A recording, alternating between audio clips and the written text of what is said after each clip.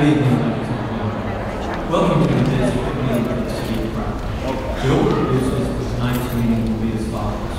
We'll conduct a work session, a public hearing, as well as our regular council agenda. We thank everyone tonight for coming and showing your interest in support of the City of Crown. Our last work session focused on infrastructure. Tonight's work session will focus on education. Please adhere to the following rules of engagement. First, we'll conduct a work session. This session is strictly for information purposes. The Board of Education will be given 30 minutes to make a presentation, and the IB Classical Charter School will be given 30 minutes to make a presentation. Please note that there will be no action or vote taken this evening. I repeat, there will be no action or vote taken this evening. Our goal is to have a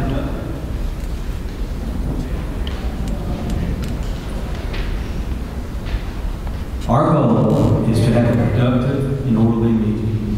With that in mind, I ask that everyone hold their comments until the appropriate time allotted at the end of the meeting. I understand there are strong opinions regarding this matter. However, outbursts will not be tolerated. If there is an outburst, I will attempt to bring order. If it continues, we'll have procedures to bring this meeting to order. We want to give everyone an opportunity to speak and voice your opinion if you'd like, but it will be done in an orderly and respectful manner. After we conclude our work session, public hearing, and regular agenda, the floor will be open to any citizens wishing to speak. I repeat, after we conclude our work session, public hearing, and regular agenda, the floor will be open to any citizen wishing to speak. Madam Clerk, will you call the roll? Councilor Strickland? Here. Councilor Jackson? Here. Councilor Chambers? Here. Councilor Starnes? Here. Councilor Warnco? Here. Councilor Stritchick? Here. Councilor Booth? Here. Let's move into the work session. Our Finance Director, Daniel Oakley, discussed that the 1 cent sales tax, by his estimation, will sunset on July 31st. We either can let this 1 cent sales tax retire or continue and designate to various projects or needs for the city. We'll discuss parks and recreation and public facilities in the coming weeks. If a councilor wants to discuss any additional needs, please let me know. The 1 cent sales tax brings in approximately $6.8 million a year. We can designate this 1, 2, 3, or 4 departments. The 2 buckets brings in $3.4 million each, or 3 buckets, $2.3 million each, or 4 buckets, $1.7 million each. Or we can bring the reserve account to $10 million prior to any projects. Tonight, Mr. Tidmore, our superintendent from Talga Board of Education, will have 30 minutes to discuss the needs for Talga County. Mr. Tidmore, you have the floor.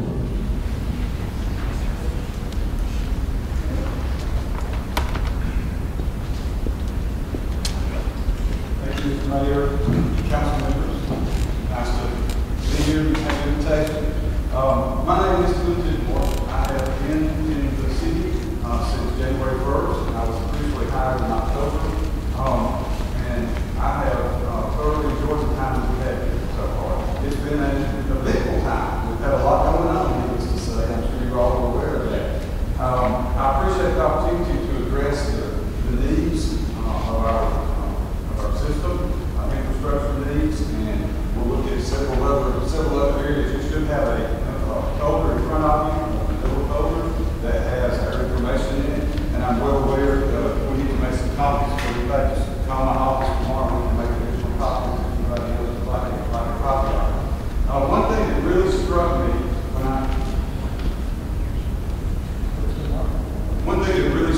when I was interviewed for this position was the number of families that we have.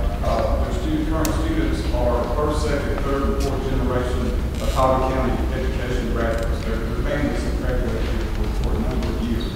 And that was always that family atmosphere. So, with that in mind, I want us to look at your folder. You've got a couple of things.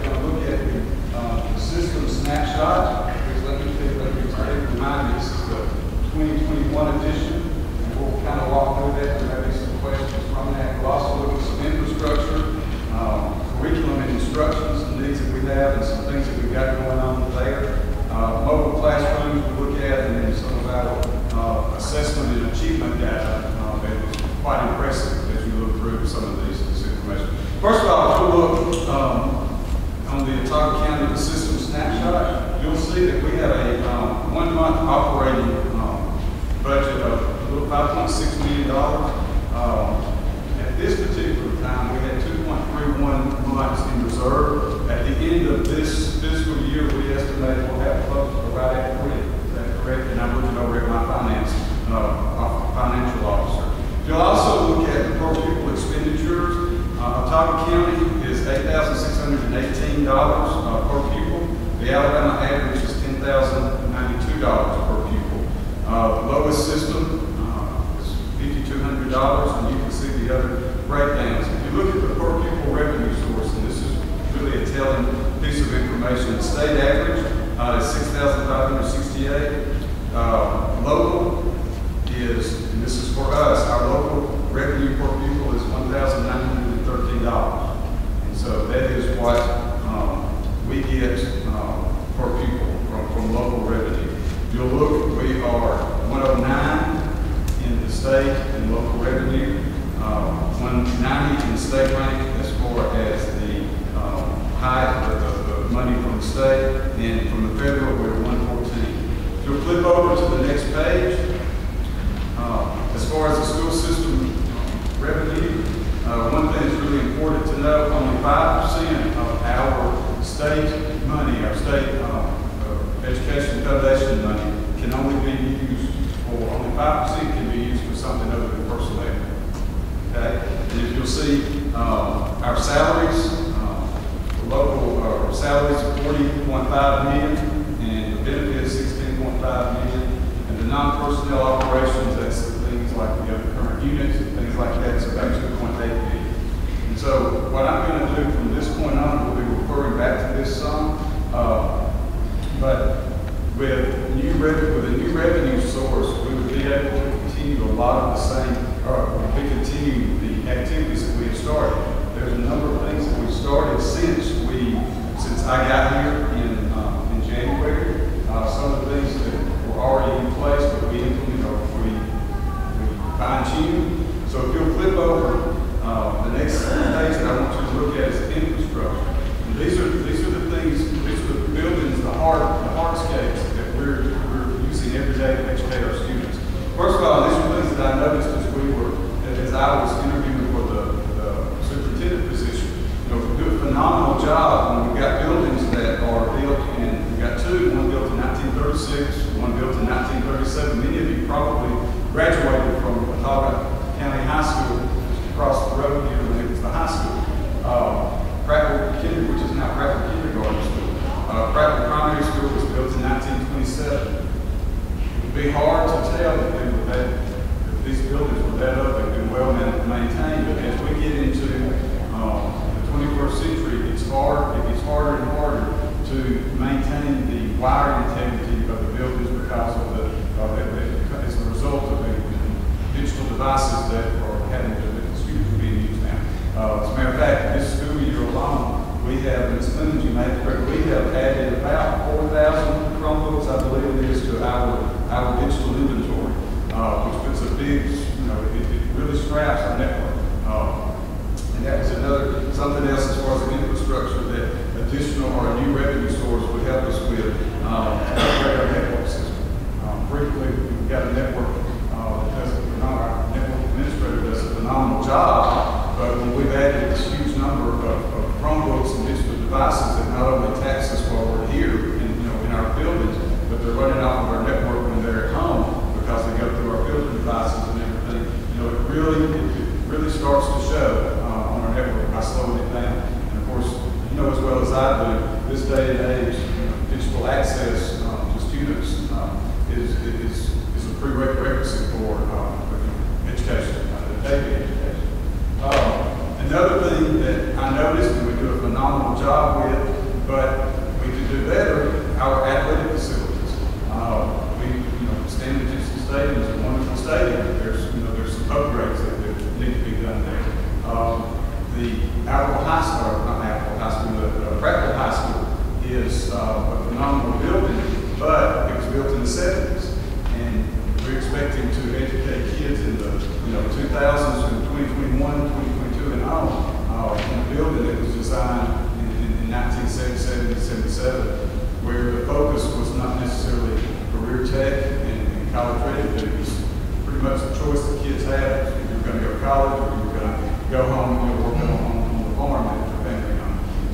that's an important thing that we can upgrade with additional, or begin plans to upgrade with additional money. We also have about 36 buses that will come off the fleet renewal fund. We get a portion of money each year to replace buses that are aging out past the 10 years. And so coming up in 2022, we've got 36 buses that will be coming off of that. We don't get near enough money from the state to replace all of them. We kind of, you have to make good with what you got. Also, another thing I noticed as we were interviewing and driving around, I'm a big proponent of our pre-K program. The state Office of School Readiness pre-K program does a phenomenal job preparing kids that are leveling the playing field for kids that might not be able to attend a pre-K program at church or daycare or something. We currently have 4 units at Prattville Primary. We have 4 units at Pine Level and 2 units at Prattville Primary School.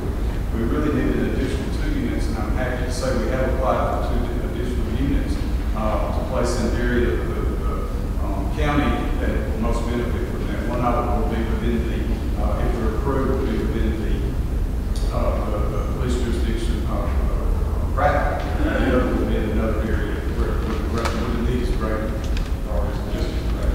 I will say this, with our OSR grants, and they do a great job providing money for it, but they're designed to, for the systems to start absorbing more and more costs as the years go on with the grants. And currently, out of our budget, we are paying about 1.85 FTEs of our pre-K staff. So in each pre-K center has a teacher and an aide. Hey, conclude just real quickly. Talking County Schools Curriculum Instruction, I'm really excited about what we have going on. I'm happy to say too that right now, it's been a while since we've done this, been able to say this, we now have, we're implementing, and we'll have implemented by the beginning of this next school year, a system-wide K-12 assessment that will follow the child from kindergarten through 12th grade. If you can see their growth or lack of growth. That's a game changer for us because, and I'm sure you're aware of the Literacy Act that requires us to start making sure our third graders are on third grade level by the time they leave third grade. This is going to allow a teacher, if they change schools, go to one of the other elementary schools, it will allow their record to go with them. And this is not the same record as a cumulative development. This is their benchmark assessment that shows their growth over time. So, our core program is standards-based, is the approved curriculum from the state. We also heavily assess our pre-K kids using the GOAL assessment. ACAP summative would be grades 2 through 12. Grades 3 through 6, we use a district performance series to do. All of these themes we take out of our state money, and additional local money will allow us to put that money back into use in another way. So that's the reason I'm mentioning that. And obviously we have a virtual option that will be announcing a few changes with that coming up in the next little bit. Also, something I'm very proud of, and I noticed as I was going through, is our Career and Technical Center. I am happy to say that we are finalizing plans on, in addition to our Career and Technical Center, that will incorporate a lot of the areas that the business community say that we need. It's coming up in the next year or two. This new center will add 4 different life labs. One will be a welding lab, state-of-the-art welding lab. If you have been following salaries, on different in the Wall Street Journal, different the Career Tech website of the state, you'll know that welding is a very, very lucrative career. Not only will we have your traditional welder, stick welder, your MIG, TIG welder, we'll also have a plasma welder. So that these kids can gain valuable experience on the equipment that they will be using in industry. It's also one of our highest credentialing program pathways at the Tech Center. We'll also be adding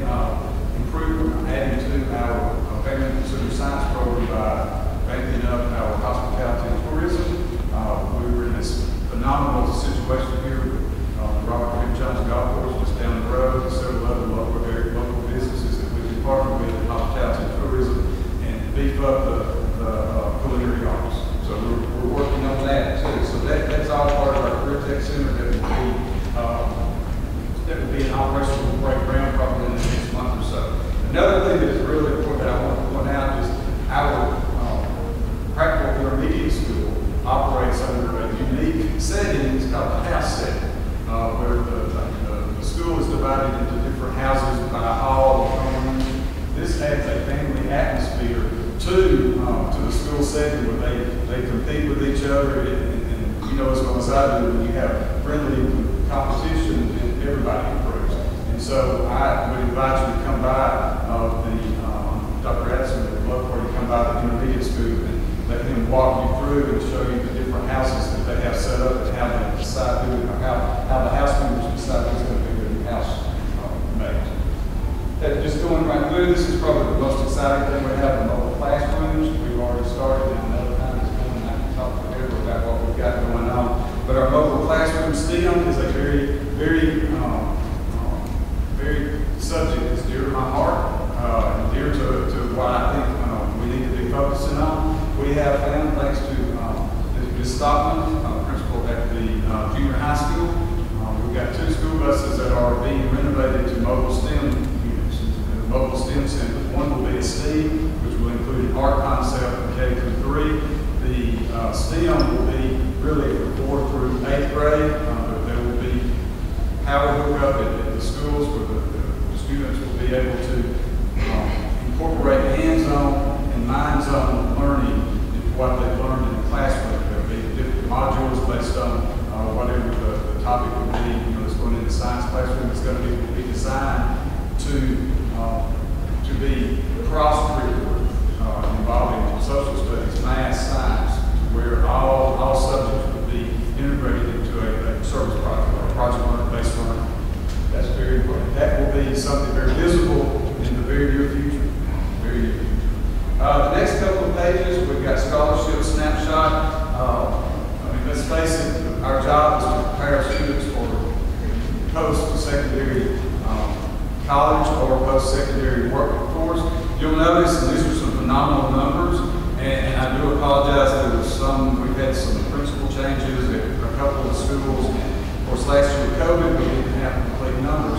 But if you'll notice, in 2020, the Tocqueville School, 250 student school, K-12 had $331,000 in scholarships that were awarded to the senior class. That's phenomenal for a senior class that probably was 15 to 18. And if you look to Billingsley School, $228,600. Marbury High School in 2020 was $3.2 million. Of that, there was a large number of athletic scholarships presented at that time. Same way for Prattville High School in 2019, they had a little over $4 million, which is phenomenal for a 7-day school. Very phenomenal. But you got to remember, we cannot operate a 7-day school in a 5-day building. And it takes money for us to do that and to continue these things where we can compete academically, athletically, extracurricular, fine arts, and all. You'll look through, we've had this year, currently we have 1 National Merit finalist and 1 semifinalist. So our curriculum apparently is working, and it's working very well. You know, when you educate every student that we get, you know, you've got to meet their needs, whether they are the lowest of the low or the highest of the high. And I think we do a phenomenal job. You look at our AD snapshot, I think there were a couple of years ago, maybe 3 or 4 years ago, the high schools went through A+ training. We are beginning to go through some securing the dates for our ACT training. We started working on those dates just recently. Our report card, and I won't go through everything on here, just need to point out this is reported data. In other words, by reported, that means it's weighted. It takes out the things that we can't necessarily control. And so if you look at, we've got it looks at our systems letter grade. Of course, Talbot County Schools has a letter grade of B. You know, we want to be an A system. We think we're an A system. We were an A system, several years ago, and that's where we want to go back. And I think we're on the trajectory to get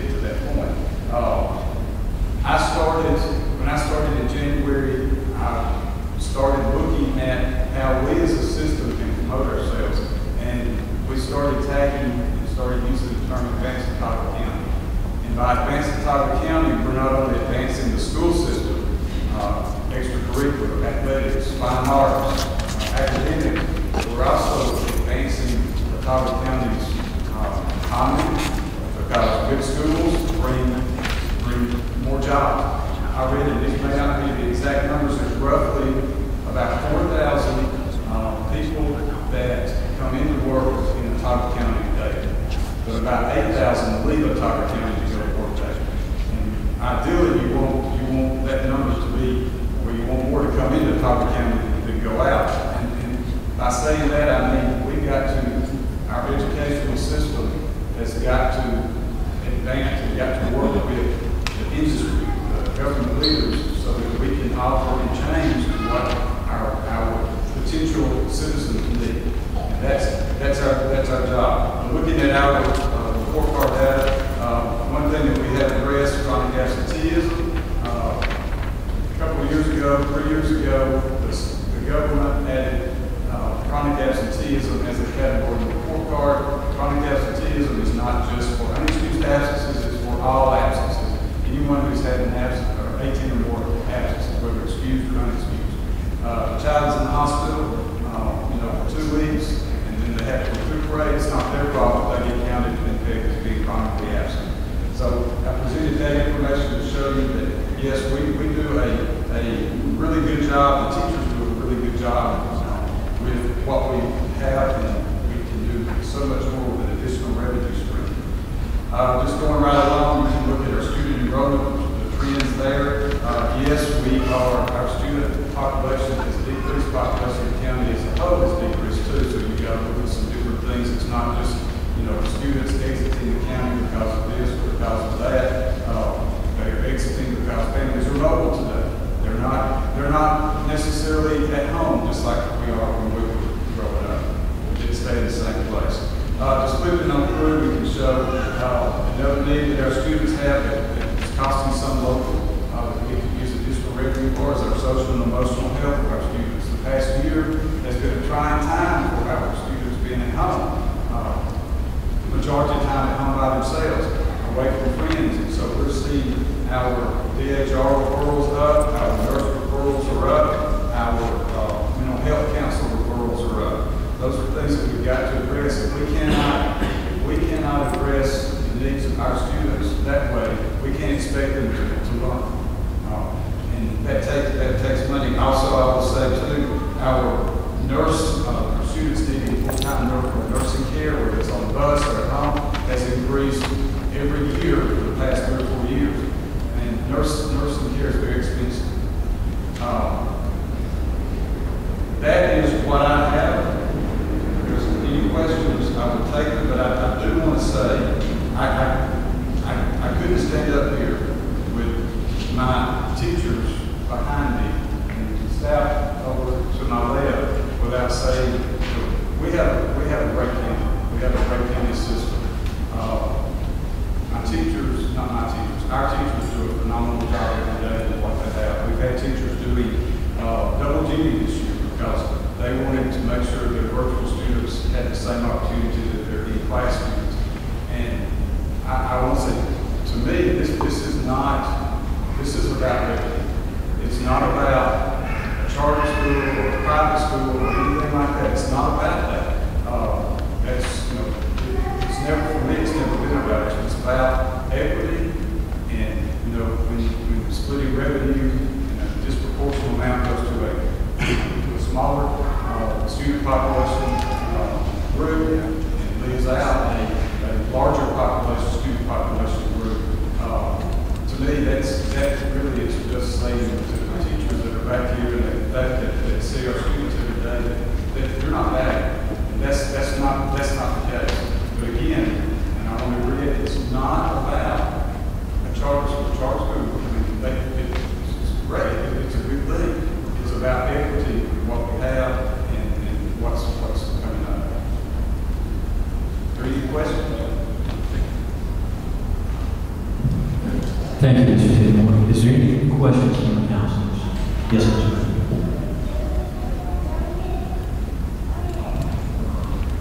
What exactly are you asking this elected body Why didn't I ask you for elected? Yes, precisely. To be equitably treated financially as we can be with other public school entities in the county. We need additional revenue in order to be competitive with the counties around us. You know, we've got to look at certain salaries, we've got to look at athletic supplements, we've got to look at facilities. So we've got to be able to begin the process of keeping up with our neighboring counties and our additional revenue streams that allow us to do that. Can you present a more precise business type plan that will map out exactly what dollar amounts you're asking for, and how precisely those dollars will be spent? I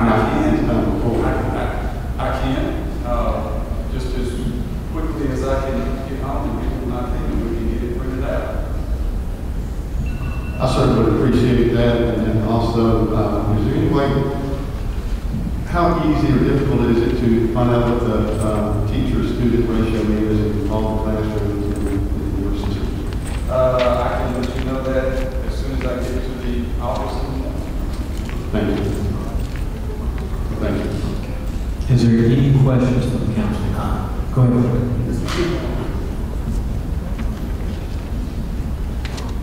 Yes, sir.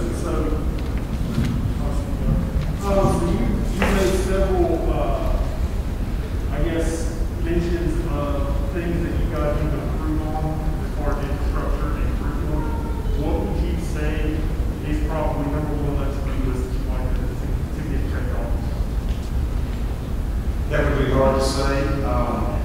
I think the first three, the most visible things that can be quickly done would be, upgrade our athletic facilities.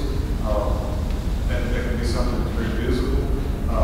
Certainly, plans, whether you start now or a year down the road or whatever, have a vision of what the new high school will look like and the new elementary school. You know, we're busting at the seams at Prattville, or Daniel Pratt School, or Daniel Pratt Elementary. We desperately need an additional elementary school. So things that we can visibly show the public, this is what we're doing to be good stewards of your money. Having almost 3 months supply, 3 months of operating expense, that's well over what the state tells us we have to have. So that shows that we do a good job. I'd like to say this too, and I've heard it, and I may be jumping ahead maybe somebody's question. I've been asked several times, and I've had a lot of people have asked questions. Why should Prattville city limits pay for, Tocqueville or Marbury or, any of those? Well, there's very few places you can go in the Collier County to go to Walmart. It's in the Prattville city limits. So the majority of, the shopping is done outside of, not the majority, a lot of the outside of the city limit shopping is done by individuals that live outside of Prattville. Unfortunately, some percentage of them live in another county, the city limits of Prattville. So I think if one section benefits, then the entire county benefits. All right, Ms. Zeke, go ahead, John. Mr. Tidmore, thanks for coming tonight. I appreciate that.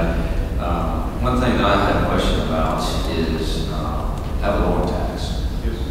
Can you give us an opinion on where that sits, in regards to your needs as a county school system versus where you think we need to go? Talbot County School, Talbot County is one of the few counties that call it 10 mil property tax. That means we operate our educational system on 10 mills. If you see the snapshot, I believe 1 mil, this was 2 years ago, 1 mil in Talbot County was about $667,000. Obviously, the millage rate goes, of course, we go to education, and that would allow,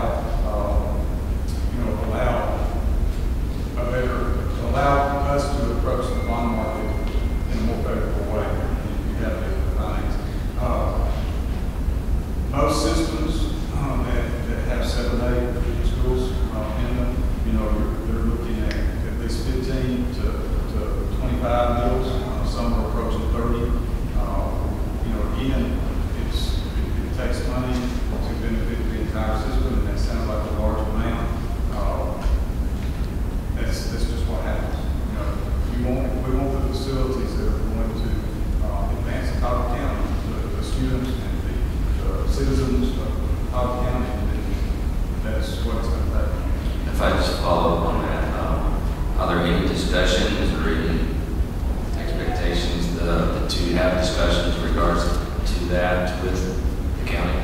There have not been any formal discussions right now, as of right now, not any formal discussions.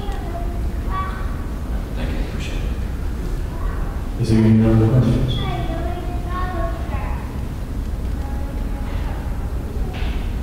Mr. Tidmore, thank you.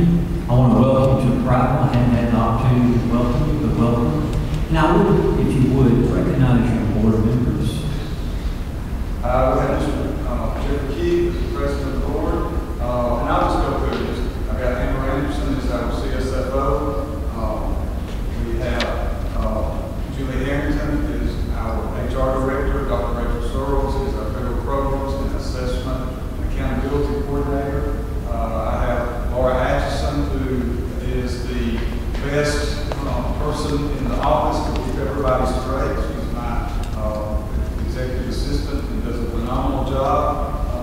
Next to Ms. Addison is next to her. She is student support. And Ms. Simmons is director of operations at Kathy Lofton, who is curriculum and elementary. Ms. Addison is also director of secondary schools. I have Mark Hyman, board member, his wife. I have Ms. Ballou, our board member, and I have Mr. Manderson, another board member. Dr. Sherry Streeter is our special ed director. Mrs. Goodwin, another of our board, senator to be here tonight. She has some health issues. All right, thank you, Mr. Tidmore.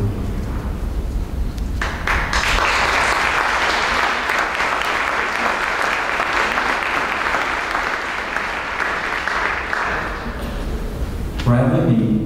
with Ivy Classical Academy. You'll have 30 minutes to discuss the needs for the charter school. And Bradley, you have the floor.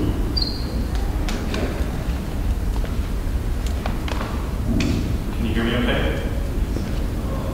Okay, one small request. We're doing a PowerPoint presentation and the lights coming in. Is there a chance we can shut the lights down or dim the lights?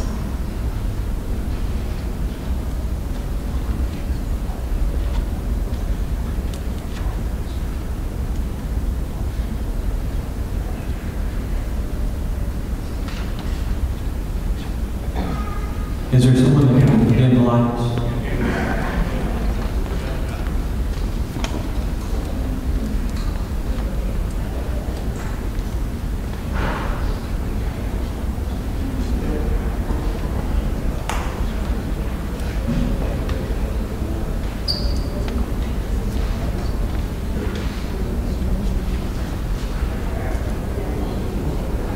All right, so we have 30 minutes.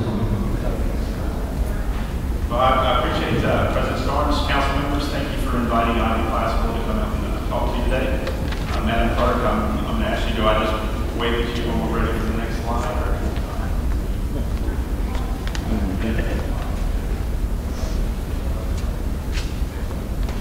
Let's see if I can mess this up. Anyway, I just want to say thank you for providing a forum for civil discourse. I'm actually very happy with the kind of the vibe that you're That's very good. There's been a lot of things said online, a lot of misinformation. What we're trying to do here is take the first part of this statement to clear up a lot of misinformation. I did not print out anything for your advantage, and I don't think you can circle your next that hard, so I'll try and describe what's behind it. But I've got just a few fast facts, and the first one is that Ivy Classical Academy is a public school that cannot be disputed. That's Alabama law. Charter schools all have to be 501c3 entities, and we're a public school. We're not a private school, we're not a magnet school, we're not a charter school. We are a public school. We are over 800 students pre-enrolled. That's about 500 families. The outpouring support that we've had from the community has really just been overwhelming. Every time that we turn around, the enrollments just keep going up and keep going up. We will share some of the comments at a later date. We're going to have another public session where people can ask classical specific questions, but very encouraging to say the least. That's a mind-blowing number in the state of Alabama to tell you that for a charter school to be financially viable is 250 students. So that's a good start. We are tuition-free. Ivy Classical Academy does not charge $1 to attend. So we are a public school, tuition-free. Our charter was granted in September of 2020, and we are approved for priority enrollment in Autauga County. So we are a public school. I'm going to say that as many times as I can. We are a public school with Autauga County as our priority enrollment zone. We are open for all students. We do not discriminate. We don't discriminate against race, ethnicity, gender, or religion. We are going to provide education for students with special needs, for ELL students, as well as all gifted students. We are a public school. No money, pro bono. All board members are pro bono. We don't receive a salary. We don't receive any benefits. There's no money switching hands here. There are rules and regulations, and I want to kind of address this now in case it's brought up later, that as a founding board, that is what is required of us to bring forth the charter application, get approved, and prior to the first day of school, we become a governing board. Prior to becoming a governing board, we all pass background checks. We go through a complete code of ethics class, and so I know there's some things going around out there, but let me tell you that everything will be addressed, and that's all we'll say about that. No seats have been awarded. I know that everybody thinks every last seat has been given away. Not one single seat has been awarded at Ivy Classical Academy. That will be done in an open enrollment where people, if we have more capacity, but if we have 642 seats and 643 apply, 643 names are entered into a public lottery that is done by a third-party administrator. We don't select behind closed doors. It's all done above board. But let me stress that no seats have been awarded. Lottery system, I kind of got that myself, but if there's any questions regarding that, we can address those later. School choice. This is where we get into meat and potatoes. School choice was made possible in 2015 by the Alabama legislature. What this means for Autauga County is parents can now make a choice between enrolling their students in Ivy Classical or keeping them in their assigned Autauga County public school. It's a choice. School choice. The school choice helps students. Overwhelming evidence demonstrates that school choice programs improve academic outcomes for those who participate. And academics are only one measure of this achievement. School choice has a tremendous positive impact on graduation rates, enrollment in college, civic and community engagement, reduction in crime, and improved parent and student satisfaction. We can't speak to all charter schools, many differences, but we can state that the curriculum that we are using, which is deployed in 11 states, over 30 charter schools, has resulted in a 20% average net increase in math and reading proficiencies. These numbers you see here are from a sister school in Atlanta. They recently reported the data from their first two graduating classes, so 2019 and 2020. 100% college acceptance, the #1 SAT score for the district, and $8.3 million in scholarships over less than 100 students. Those numbers are outstanding. Those numbers would be something that any community in America would be proud of. Another thing that we've been hearing is that school choice means stealing money. That is just flat out wrong. That's, that myth is, I'm going to address it, but Autauga County residents now have school choice. This empowers families to choose where they want to spend their educational tax dollars that they are entitled to. If a family enrolls at Ivy, it's by choice, not by force. It is their choice, not ours. Likewise, anyone can choose not to send their child to Ivy Classical, but they do not have the right to make that decision for anybody else. So let's take down the negative comments. It's okay to be against the school, but don't criticize or bully those who support it. After all, choice is what has made America great. The school choice has a negative financial impact on the existing school districts. And you can't see this, but there's been 28 fiscal, you can't see it, thank you for telling me. There's been 28 fiscal studies done on the impact of school choice. Not a single one found that there's a negative financial impact on any existing school district. Positive impact. Many studies, DC, Florida, Milwaukee, there's countless studies, they show abundant evidence that school choice encourages existing school districts to improve. School choice brings about competition, and competition drives excellence. I think the superintendent just mentioned that how this house system works. He said friendly competition brings excellence. It improves everything. I agree totally. And there have been 33 studies on the educational effects of school choice, 31 of which showed positive effect, one of which showed a neutral effect, and only one showed a negative effect. So why should Prattville embrace school choice? Over 800 students from 500 families are pre-enrolled in Ivy Classical Academy. This is not a small movement. It's a cry for change. It's a cry for school choice. And Ivy Classical is the only option that provides these families, your constituents, with school choice. We move on to facilities. Has the school selected a final facility? No. Has the city agreed to fund Ivy Classical's facility? No. Has Ivy Classical made a formal request to the city asking for funding? No. The school is narrowing down the final options pending some key developments. And absolutely, High Point is at the top of our list. It's a great location for a school. It's a great location for a campus. It's got great access, great parking, great landscaping, and it has a few vacant buildings. The only minor setback is that the center sits in Elmore County.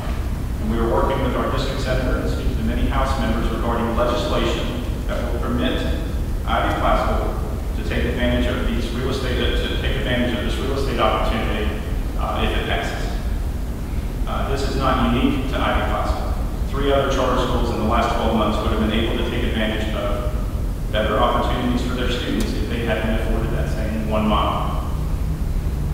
If this bill passes, it's important to know that housing Ivy Classical at High Point will have no additional impact to any of the surrounding school districts. We will still offer priority enrollment to all the Cuyahoga County students, and Elmore students won't have any preferred access or enrollment. Believe us, we would all have less gray hair if High Point was in the Cuyahoga County. So another reason that we are big on High Point, and another reason it's the top of the list, is the immense cost savings. We've had many discussions with developers and architects, and the benchmark study that's released every year recently reported that the average school construction cost is over $300 per square foot. Using industry figures and putting that plainly, if High Point works out, Ivy will be providing Cuyahoga County students with an $80+ million school campus for $22.8 million. Many Facebook comments have been made about Thompson High School, Auburn High School, Trussville High School, that Prattville simply cannot afford to build a school of that magnitude. I would agree. At $300 a square foot, even at $200 a square foot, I would agree that's out of the realm. Superintendent Tidmore said that we have to keep up with the Joneses. This is an opportunity where we can do that. I would say that it's already half built. We just need to finish the job, and we can put the ghost of High Point to bed.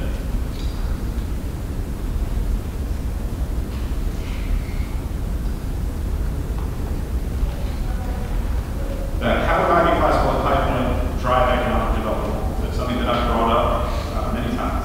Vacant retail is the millstone around any community's neck, and it has certainly been a source of contention with our residents. But the fact that Prattville has so much vacant retail is and has been working against our economic development efforts for many years. National companies and brands no longer get on planes or get in cars to scout markets. It's all done online by using various algorithms, with retail vacancy being a key factor. In many regards, Prattville is a great fit for potential developers. But because our retail vacancy index is out of balance, we don't even get to be a proverbial cat on the table. If Ivy Classical Academy can locate at High Point, it will carry with it significant positive economic impacts, not only occupying the vacant space, but attracting new businesses, providing new jobs, increasing retail sales, and increasing retail taxes. If we are unable to get legislation passed, we will have to look at other facilities. We have several other options, all of which are within the city limits, all of which are within Cuyahoga County. While they can all be ready for a move-in date of July or August of 2022, none are as cost-effective as High Point, but given the board's expertise in construction, development, design, and facility acquisition, there will still be a very meaningful cost saving versus traditional public school building costs, which are, we anticipate we can do it for $180 to $200 per square foot. So why should Prattville embrace Ivy Classical at High Point? The 2040 comp plan ranked public schools as the top issue, with business development third on the list. Other comments from vision casting sessions centered on education as well as the vacant retail at High Point.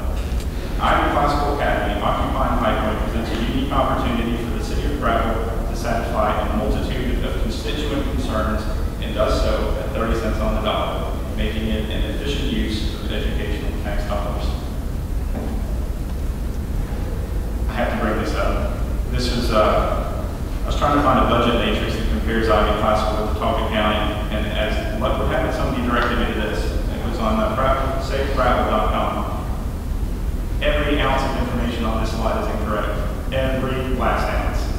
But this is what's being pushed out as fact, as a misinformation campaign against Ivy Classical Academy. I could debate these individually, but I want you to focus on one number, $22.8 million. That's the anticipated construction cost for High Point. We have never asked the city for $22.8 million. Let me repeat that. We have never asked the city for $22.8 million. In our one meeting with the city council, we had preliminary discussions about this and what a bond payment might look like. But nothing was formally requested, and certainly nothing was formally agreed to.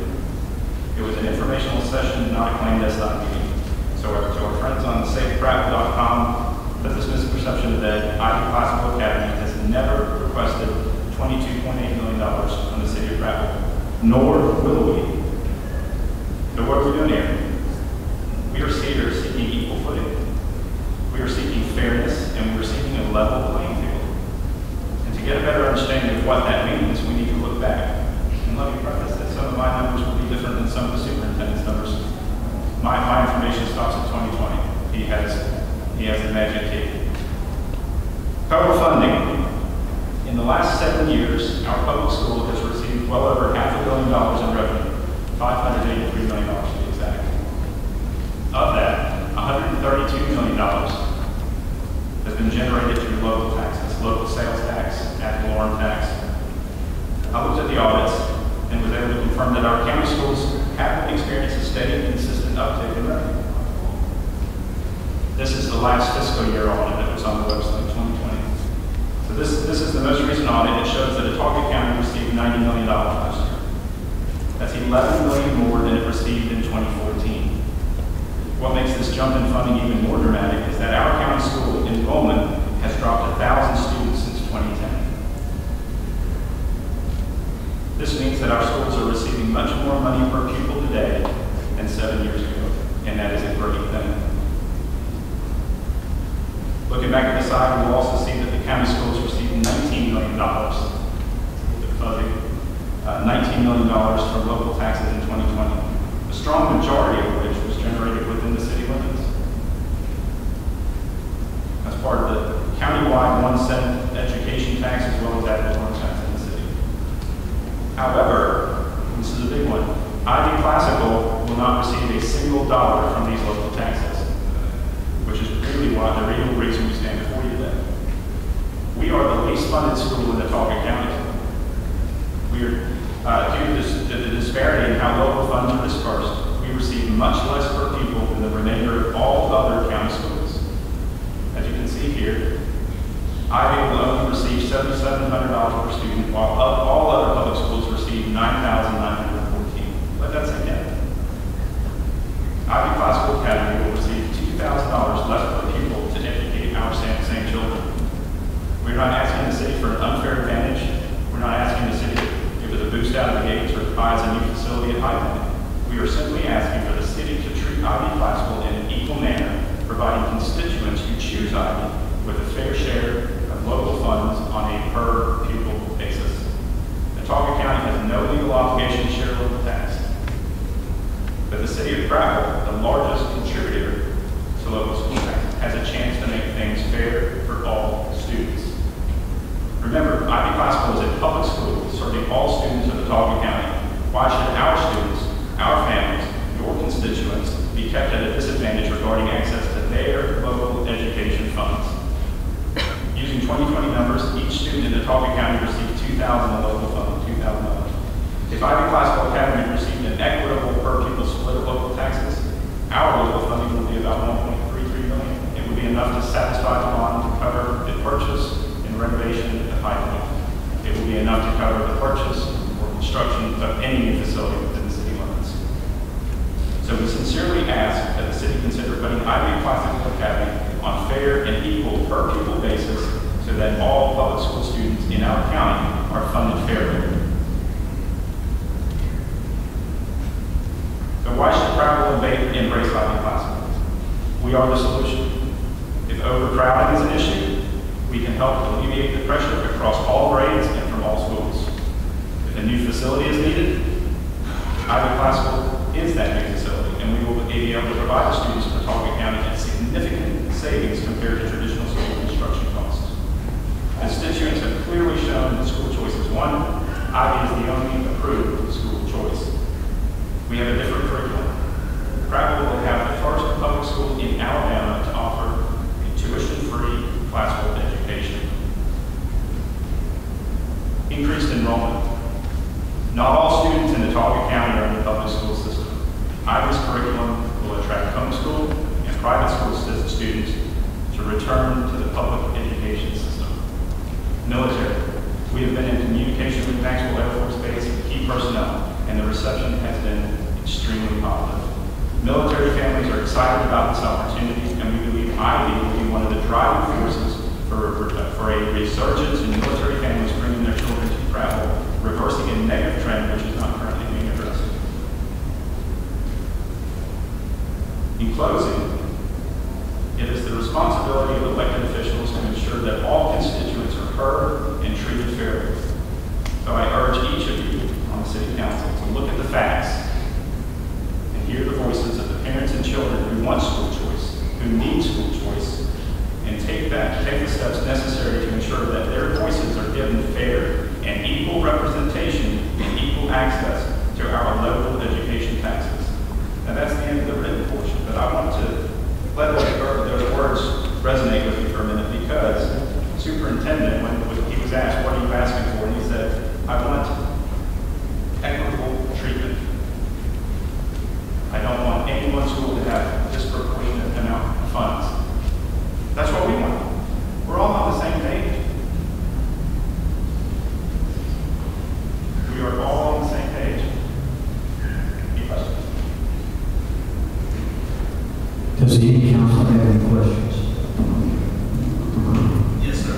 You said that you did not ask or mention 22.8 to the city council? Ask and mention are two different words. I did not ask, I mentioned. We talked about the total production cost. Okay.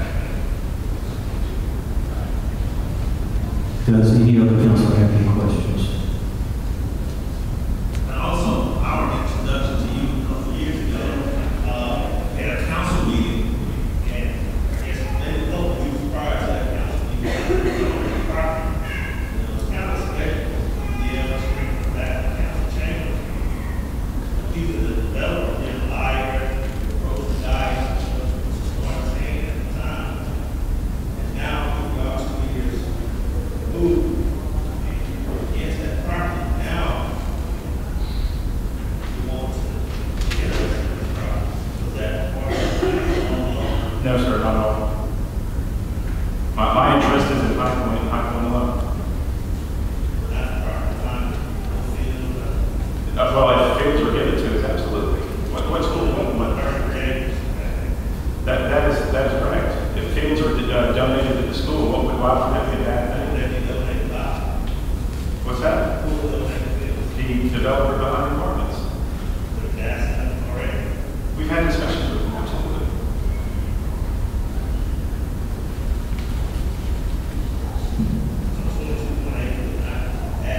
There was no ask for $22.8 million.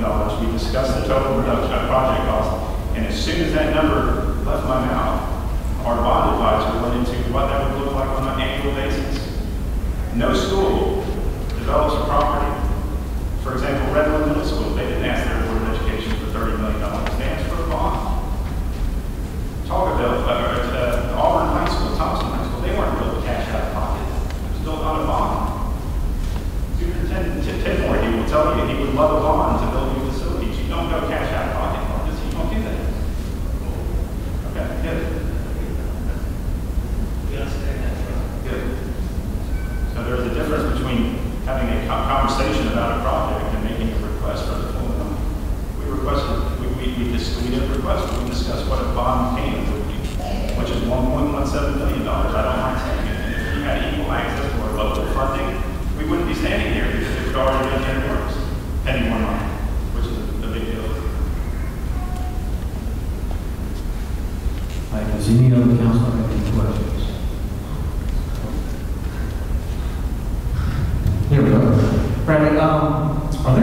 are you aware of any other charter schools in our state that were funded without government help, county or city or, I mean, corporate sponsorship? As far as facilities go, and also, as far as facilities go, are there any others you're considering less than 22.8 million, or they're all around that same amount?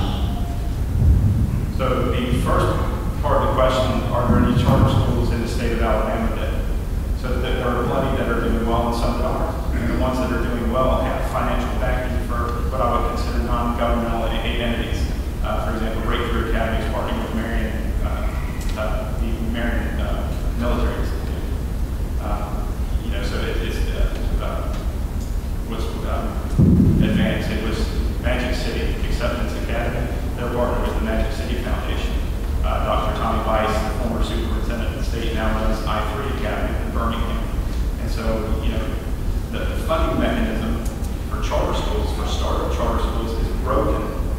Academically, we can sustain ourselves, but without facilities. And that's really the way the law was written, is in Autauga County, we're supposed to work with them for vacant, unused school facilities. There are none.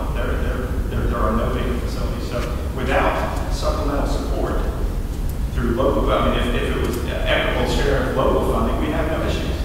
But they're not legally obligated to give us $1. And so the second question, if you can repeat it.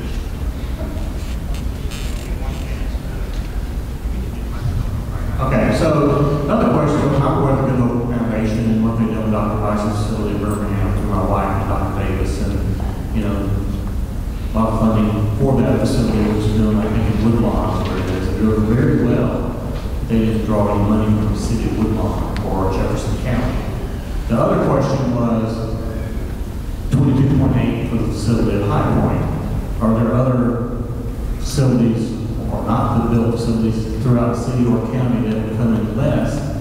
And if they are, where's that ballpark figure? And what's the amount of time on the payment on this bond?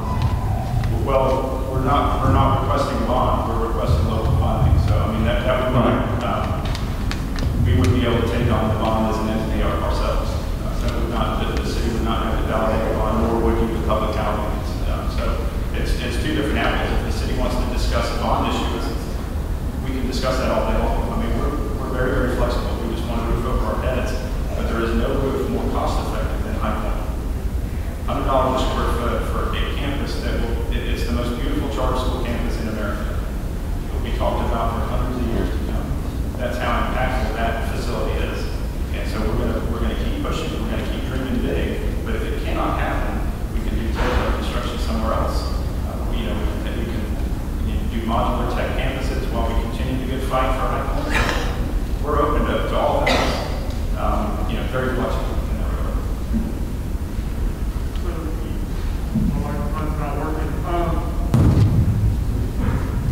So you just said that you're not requesting a bond, you're requesting local funding so that you guys can handle the bond on your own.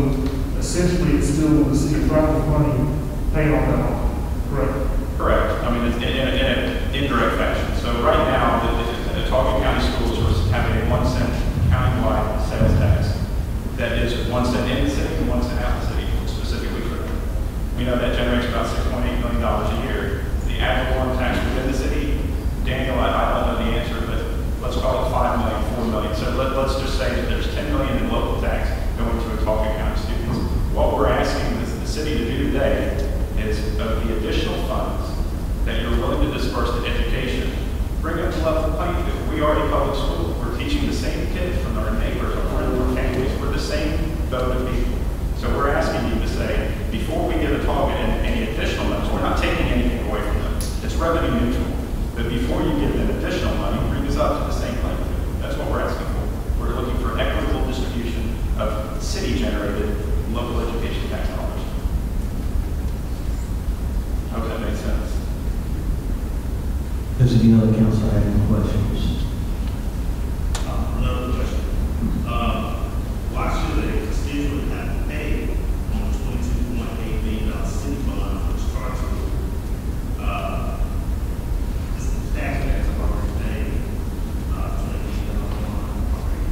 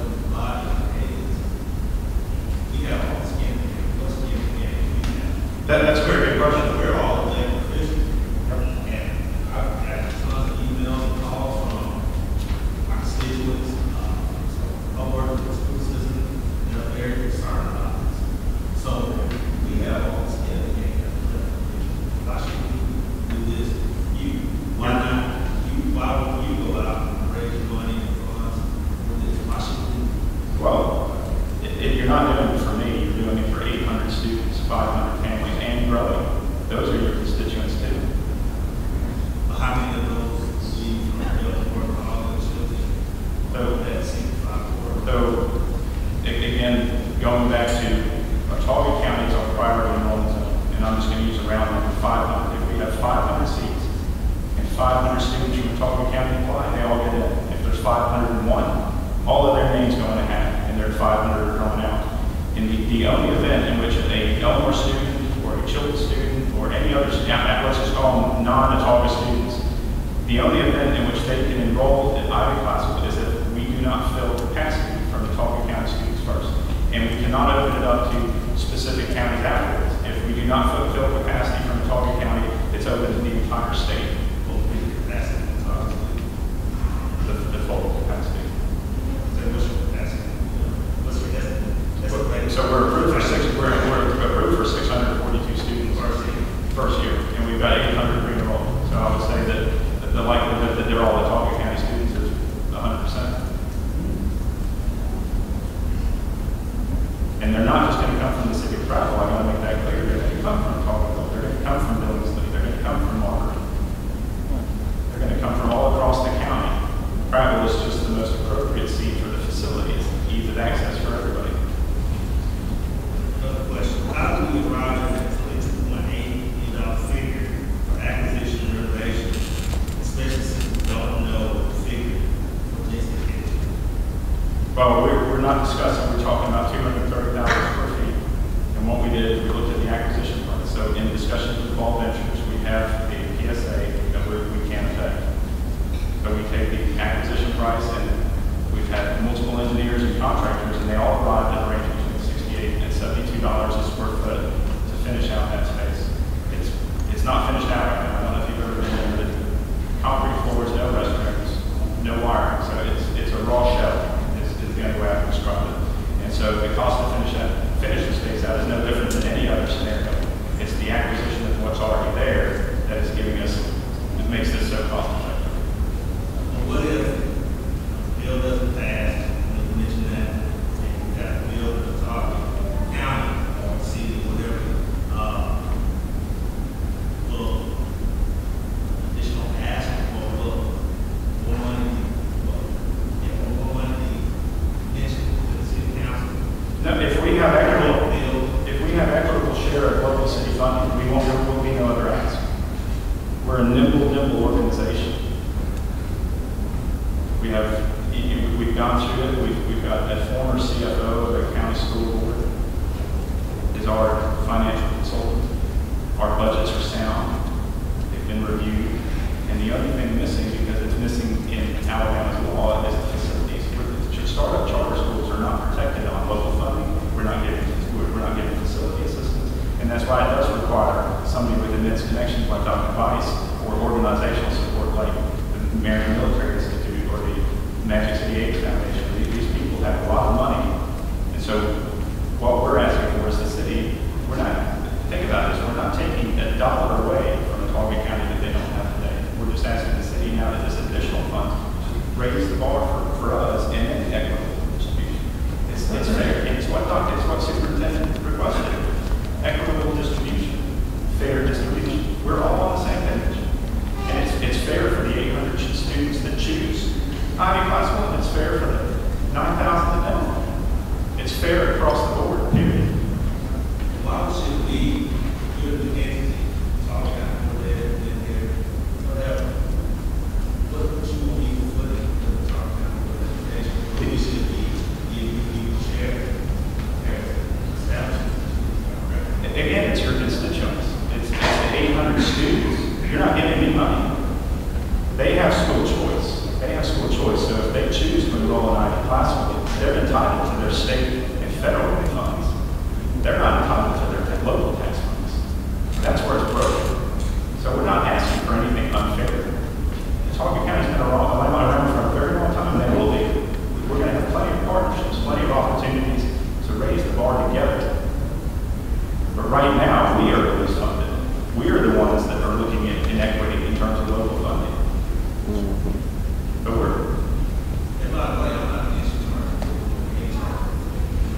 But I also want to talk to you about, we'll talk about football. A lot of people have maybe mentioned that we're getting a stadium. I'd like to know what the capacity of that is. But the reality is we're going to have a different slate of sports. And this is probably better addressed at Ivy Classical specific, but there are ways that the city and county school systems can work together in the county, and vice versa. So there will be shared resources. We've had conversations with people that, when we have an address at High Point, they're talking about a horticultural grant where we can build a world-class greenhouse. We're not going to keep that to ourselves. We're going to share that with everybody in the county and everybody in the rural region. Same thing. I mean, Superintendent Tidmore mentioned STEM. These are things we're interested in as well. You know, classical curriculum is thousands of years old, but STEM is very much needed. And so if there's a way for us to partner, we can share those resources. The only request we have is we don't have a roof because the local funding component is broken. And you have a very unique opportunity to tell your constituents that choose Ivy, we're going to fund you on an equitable basis, on a per pupil basis, and we're going to get this done. We're not asking for any preferential treatment. Well, how many teaching units do you expect on 600 plus students? So our students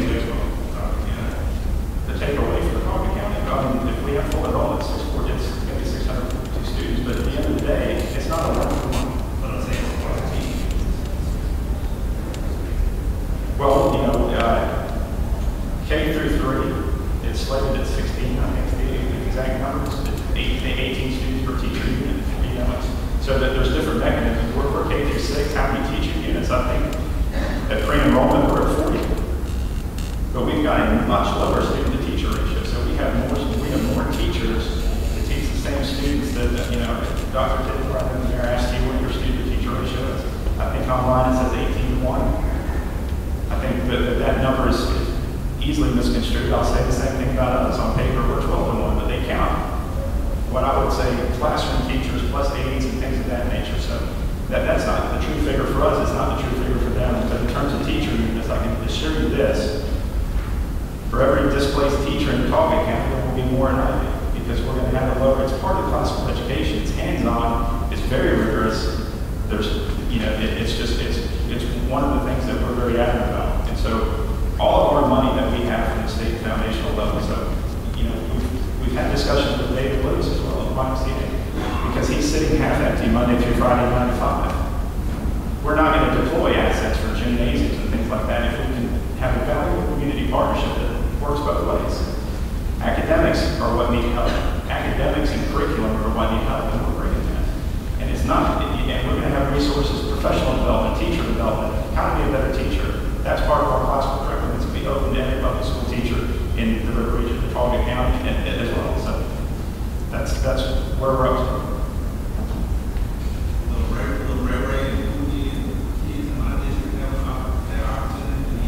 Statistically, the exact same odds.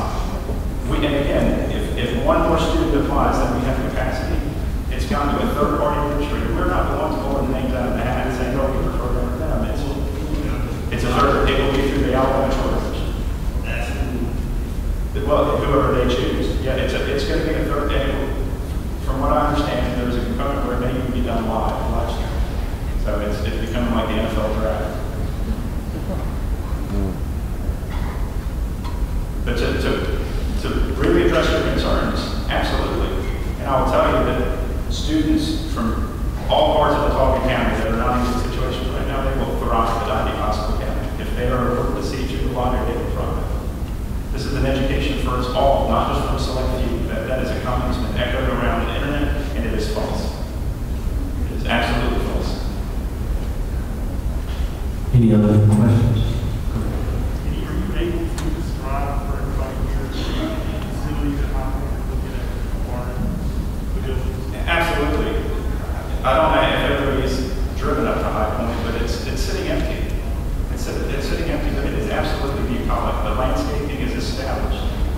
It's peaceful. It's serene. It's safe. Floor-to-ceiling glass in every single classroom. Ample water. Ample through fairly active loads. You know, we will do comprehensive traffic study, but it's going to have very minimal impact. When our students show up, it's before work hours. When our students are picked up, it's before retail hours. It's a win. It's a win. To be able to do something of this magnitude on 30 cents on the dollar. And all these people online are saying we should have, and to talk about an Auburn High School, we should have these big, massive mega schools, as I would call them, which are, it's just not a very good use of money. We can have it, and we can have it for cheaper than Redwood Middle School and Elmwood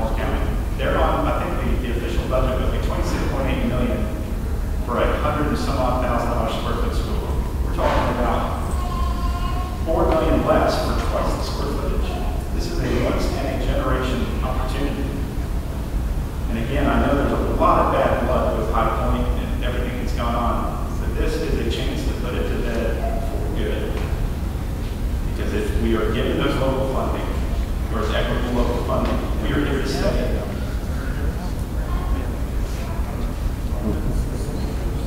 Oh, sorry.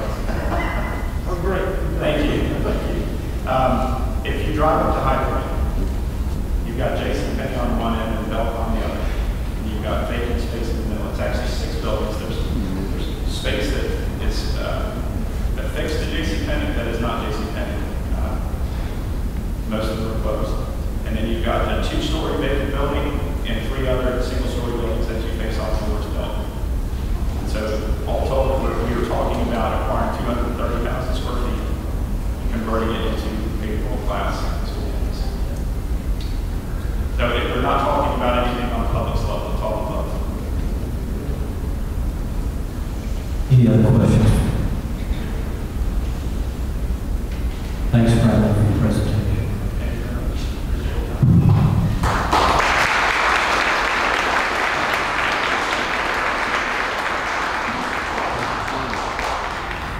And I would like to say something. We explored various options 4 years ago.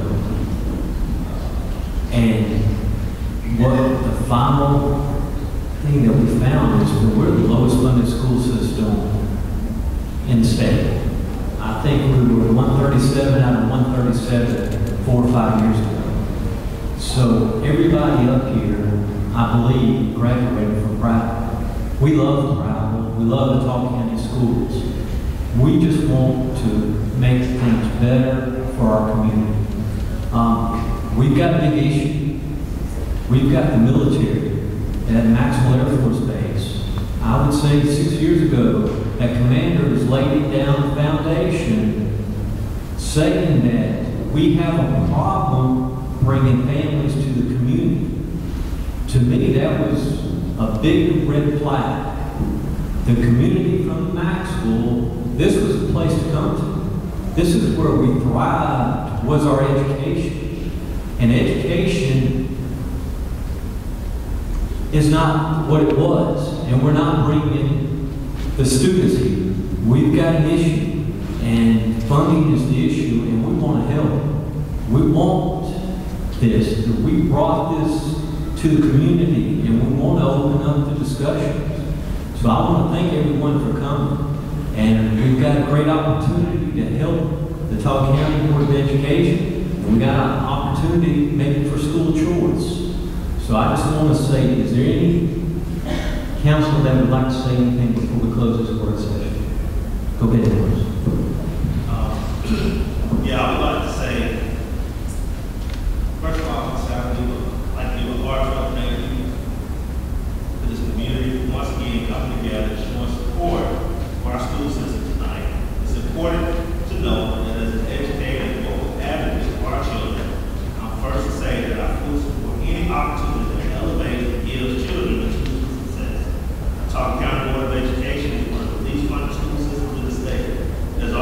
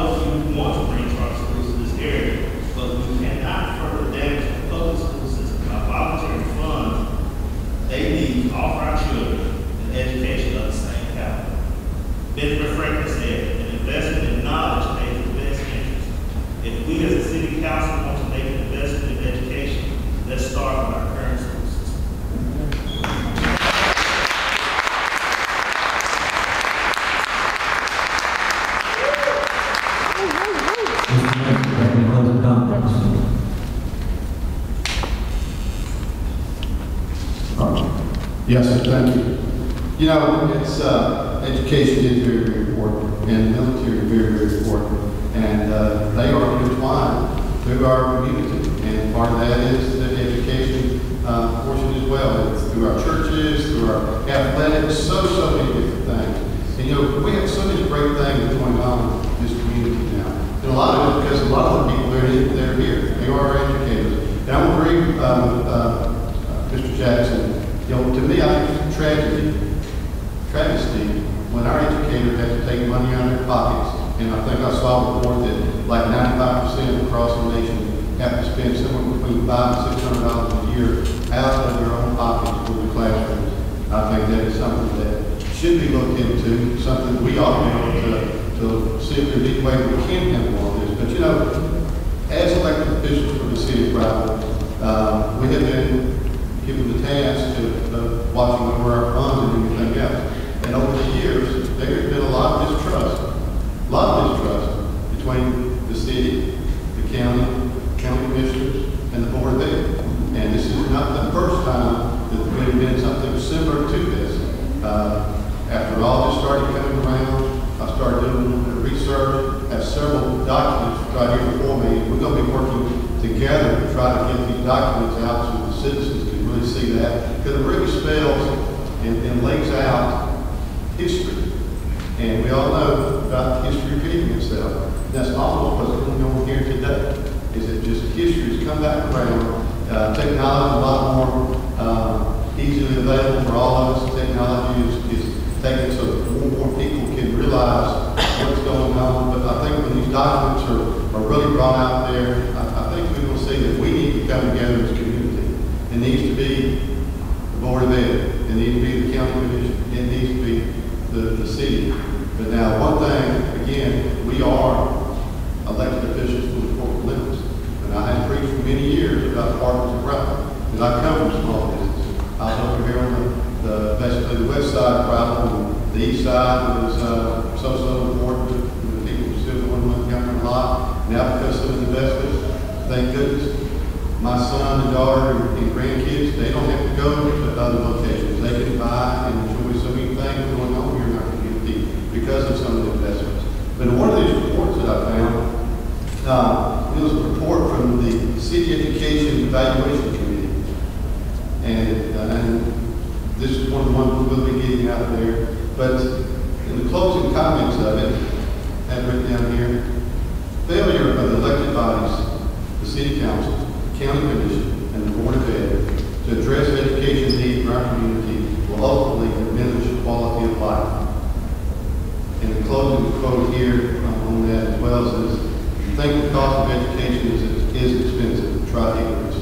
That's from JFK. You know, we do have an opportunity here today. The council, the community decides to come together. And it ought to be a lot more positive than what it is. And social media has been one of the driving forces for it to be so negative. And it should not be. It ought to be so positive. Because right now, we have ways to fix some things that really ought to be improved on. Education system over here is doing the best job that they can, and I think they're excellent for where they are. Do they need funding? Yes. The one penny that has been discussed, and one reason why we have these work sessions, personally, I think it ought to be about it if the community decides they're going to move forward. And last week, last council meeting, we had infrastructure. I think we all know how important that is. How many people showed up for that? I think I see about 4. Yeah, it might have been 3 or 4, okay, that showed up for that. I am glad to see everybody here today. But I hope that when we come back to the next council meeting about Parks and Recs, because it is also very, very important. A little bit of history and time. After I first became mayor here, and we didn't have 2 ordinances run together, I had a group of unofficial financial advisors come to me and tell me that if we got cut, and we don't have to have Parks and Recs, if we cut them out from Lincoln, I said, you know how idiotic that really is? Is that because if I'm going to do that, I don't have the money to give that plus more to our police officers because we have more issues. Sports is so much more. You know, Friday night lights down here, it's as much a social event as it is the football game itself. So there's so many things that brings the community together. But I think the one penny, if it is decided on by the community, the elected bodies up here, infrastructure infrastructure, education, parks, recs, and public facilities. When I say that, I mean something like the library and performing and creative arts. So we do have an opportunity here. It ought to be a lot more positive than what it is today, because this community is a lot better than what I've seen in social media. So, Mr. President and City Council and the citizens out here, I hope we'll all come together on this. I think another committee needs to be pulled together, because we need to be pulling together instead of ripping each other apart. Thank you. Councilman Stewart. Councilman Stewart, do you have any closing comments? Councilman Chambers. Yes, so just real quick, I just echoing a lot. I think at the end of the day, we all kind of want the same thing, just trying to get there, just trying to figure out how we're going to get there. Because at the end of the day, I think we all care about the kids. It's all about the kids. And, you know, I'm new here to the council. I've spoken to many constituents from every different angle here. And I know they all have the same passion. That's just making sure our kids get a good education. And they have a fair opportunity when they get out of school. I also agree we need to come together, county, board of education, and the city to make this happen. I think, from the sound of it, it's been needed for a long time. And I hope this is going to go a long way into making some of that happen. So I appreciate it. Councilor Thornton. Councilor Strickland. Councilor Moon. This concludes our work session. Now we'll move into our public hearing. Madam Clerk, will you call the roll, please? Counselor Strickland. Here. Counselor Jackson. Here. Counselor Chambers. Here. Counselor Starnes. Here. Counselor Norton. Counselor Strickland. Counselor Moon. Declaring the quorum present, I call the public hearing to order. Ordinance number 1, to rezone property located at Old Farm Lane at Rocky Mountain Road, north of High Point Town Center, from FAR to R3 Single Family Residential. Is there anyone present that would like to speak in favor of this resolution? Hearing none. Is there anyone present that would like to speak in opposition of this resolution?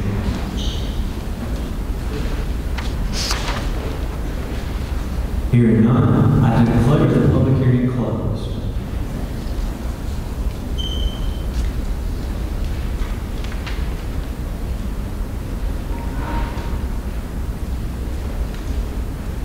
Now we'll move into our regular agenda. We are invited to stand for our pledge of allegiance and our invocation. Councilor Jackson will give the invocation.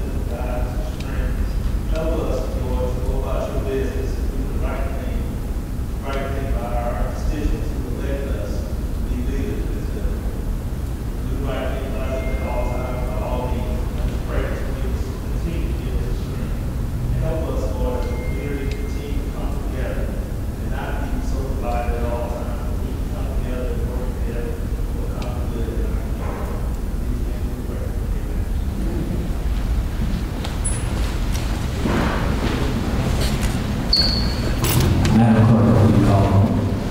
Counselor Strickland. Counselor Jackson. Counselor Chambers. Counselor Starnes. Here. Counselor Norton. Counselor Strickland. Counselor Moon. Declaring the quorum, I call the meeting to order. The character trait of the month is respect, treating others with honor and dignity. At this time, the chair will entertain a motion for the approval of minutes for the work session and city council meeting held April 6, 2021. We have a motion. We have a second. We have a second. Is there any discussion on these minutes? Hearing none, all in favor for adopting the minutes, raise your right hand. All opposed by like sign, the minutes are adopted. At this time, we'll welcome any comments from persons present regarding tonight's agenda. I repeat, we welcome any comments from persons present regarding tonight's agenda. Hearing none. Mr. Mayor.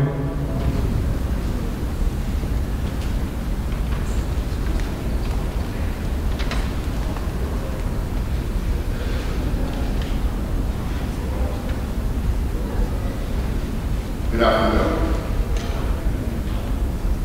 When we say, Sir, if you would state your name. my name is Neil White II. I live at 621 West 4th Street. Thank you, sir. You have 30 minutes. Yes, we want to talk about tonight, agenda. I want to talk about the work session that was part of tonight's agenda. Sir, you have, well, I'll give you that opportunity at the end of this council meeting. Because you will give everybody an Yeah, yes, opportunity. sir. Yes, sir. But I know in the past, I've been to the meetings, and at the end, when opportunities. Oh, yes, sir. Yes, sir. There will. So tonight, we will give it out. Yes, sir. Okay. Absolutely. I'll look at it. Thank you, sir. Is there anyone that would like to address the council on the agenda tonight? Hearing none. Mr. Mayor, do you have a report?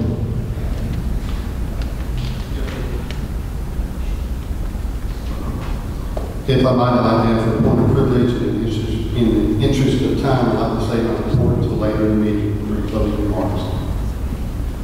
Thank you. Yes, sir. At this time, we'll move into the report from council on special committees. Councilor Strickland. Councilor Jackson. No, sir. Councilor Chambers. No, sir. Councilor Thornton. Councilor Strickland. Councilor Bowman.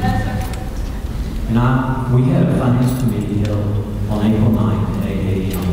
We discussed the Main Street Alabama Waterworks Board Economic Director Selection Update, the American Legion contract, 1 cent sales tax sunset, and various projects for the city.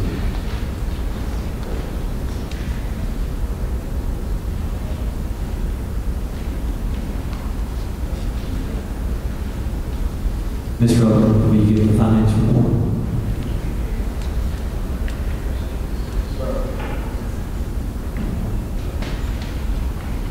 First page in your packet is the general fund revenue report, and it shows that we have received $25,618,177 for this fiscal year to date, and this is up 14.49% compared to the same period prior. Next page is the tax breakdown comparison. On the tax side, we were at 11.04% for the month compared to the previous March. Next 3 pages show the general fund expenses broken down by department, and we are 50% of the way through the fiscal year on the expenditure side, and have spent 53.06% of the budgeted expenditures in the general fund. Next page is the wastewater enterprise fund income statement. Wastewater fund generated net income from operations of $298,655 for March. Operating expenses are coming in on 35%, and overall expenses are 43.6% for the first half of the year. Next page is the sanitation enterprise fund income statement.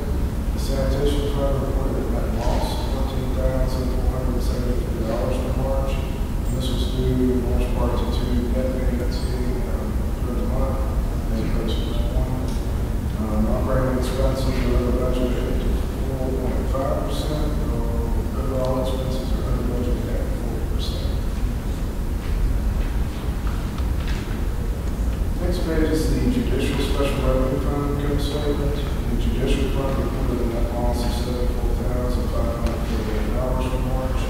This was due to the quarterly metro jail payment of roughly $155,000 for this pay period month. Overall expenses are coming in right at budget at 50.6%.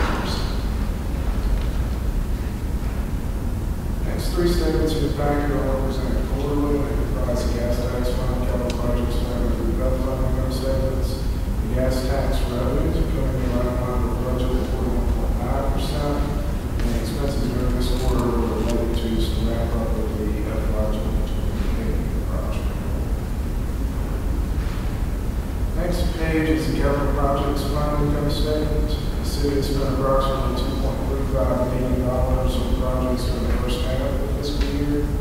Project expenses during this quarter relate primarily to the MLK Upper Kingston Resurfacing Project, the Macquarie Park 2.0 project, Station 4 construction, and the Washington Street drainage project.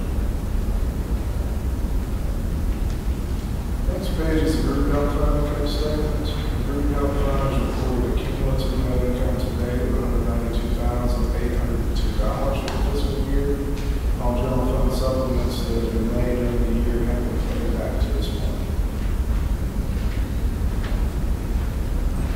Next page is the debt balances report. Total borrowing balances citywide is $33,875,813 at the end of March. The last page in your packet is accounts payable and debt balances report. Total outstanding entry in debt balance citywide at the end of March was $52,446,335, while the city's non-unfunded spending debt was $18,964,837. Is there any questions from the council for Mr. Owen? Thank you. Tonight, we have the opportunity to create the synergy on the following items. Resolution number 1, to declare various street lots to be a public nuisance order their abatement and set a public hearing for Title 11, Chapter 67 of the Code of Alabama, 1975 as amended. Resolution number 2, to set a public hearing to amend the City of Prattville Code of Ordinances, Chapter 38 of License, Taxation, and Miscellaneous Business Regulations, Article 5, Business License and Taxes, to include new license classification code for mobile food vendor. Resolution number 3, to reschedule the public hearing date to rezone or pre-zone certain properties from May 4, 2021 to May 18, 2021 due to publication requirements. The chair will entertain to place these items on the consent agenda. We have a motion. We have a second. We have a second. All those in favor of placing these resolutions on the consent agenda, raise your right hand. All opposed by the like sign.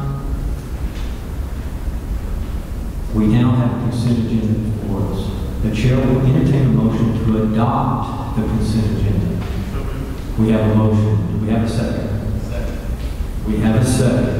Is there any discussion on any item on the consent agenda?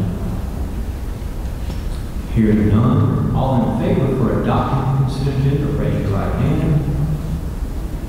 All opposed by the like sign. The consent agenda is adopted.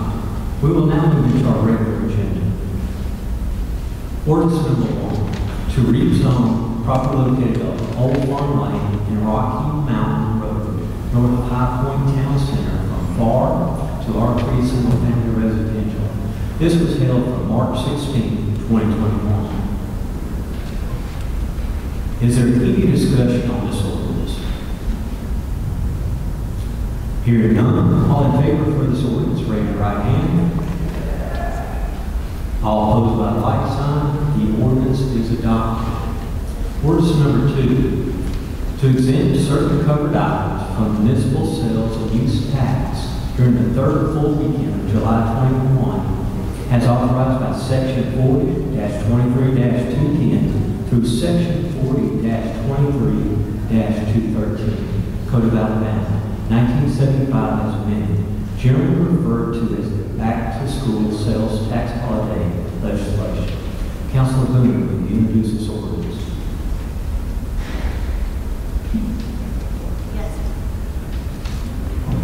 Yes, sir. Be it ordained by the City Council of the City of Prattville, Alabama as follows. In conformity with the provisions of Section 40-23-210 through 40-23-213 Code of Alabama 1975 as amended, providing for a state sales tax holiday, the City of Prattville, Alabama exempts covered items from municipal sales and use tax during the same period, beginning at 12:01 a.m. on the third Friday in July 2021, which is July 16, 2021, 2021, and ending at 12 midnight the following Sunday, July 18, 2021. This ordinance shall be subject to all terms, conditions, definitions, time periods, and rules as provided by Section 4023-210 through 4023-213, Code of Alabama, 1975, as amended, except that the time period shall only be as specified in Section 1 above and not for all years thereafter. The city clerk is hereby authorized and directed to certify a copy of this ordinance under the seal of the City of Prattville, Alabama, and to forward said certified copy to the Alabama Department of Revenue to be recorded and posted on the department website. This ordinance shall become effective upon its passage and publication as required by law. So moved, Mr. President. We have a motion. Do we have a second? We have a second. By point of order, the council rules must be suspended in order for this item to be considered tonight. Is there a motion to suspend the rules? We have a motion. Do we have a second? We have a second. Madam Clerk, will you conduct a roll call vote? Counselor Strickland? Counselor Jackson? Counselor Chambers? Counselor Starnes? Yay. Counselor Thornton? Counselor Stritchick? Counselor Booker? The rules are suspended. Is there any discussion on the ordinance? Hearing none, all in favor for this ordinance, raise your right hand. All opposed by like sign, the ordinance is adopted. Ordinance number 3, to adopt regulations for small cell technology facilities in the city of Prattville, Alabama. Councilor Chambers, will you introduce this ordinance? Yes, sir. Whereas the city of Prattville, Alabama seeks to facilitate the availability of reliable personal wireless services for its citizens and the public by permitting the placement of small cell technology facilities and associated structures along the right-of-way on private properties in the city. Whereas pursuant to Alabama Code 11-45-1, municipal corporations may adopt resolutions and ordinances to provide for the safety, preserve the health, promote prosperity, improve the welfare, order, comfort, and convenience of the inhabitants of the municipality.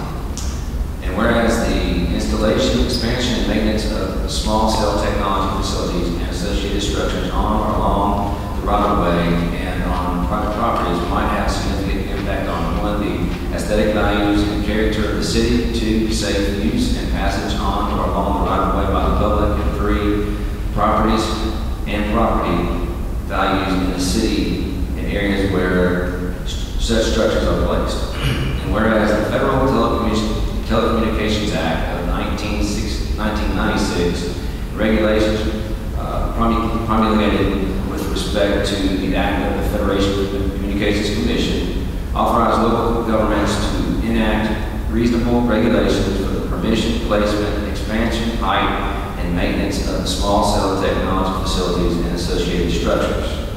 And whereas, as provided in this ordinance and is permitted by federal and state law, the city seeks to encourage, where feasible, the collocation of small cell technology facilities on existing poles and other structures as opposed to installation of new structures.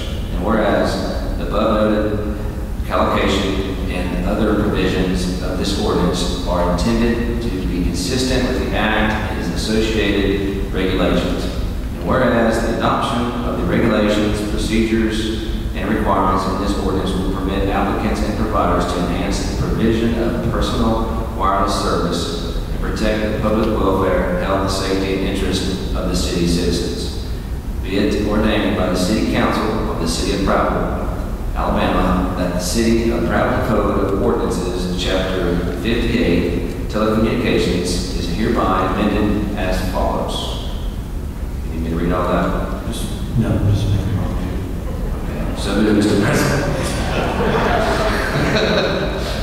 All right, we have a motion. Do we have a second? We have a second. By point of order, the council rules must be suspended in order for this item to be considered tonight. Is there a motion to suspend the rules? We have a motion. We have a second. We have a second. Madam Clerk, will you conduct a roll call vote? Counselor Strickland? Counselor Jackson? Counselor Chambers? Yay. Counselor Thornton? Yay. Counselor Stritchick? Counselor Pickens? Yay. The rules are suspended. Is there any discussion on the ordinance? Hearing none, all in favor for this ordinance, raise your right hand.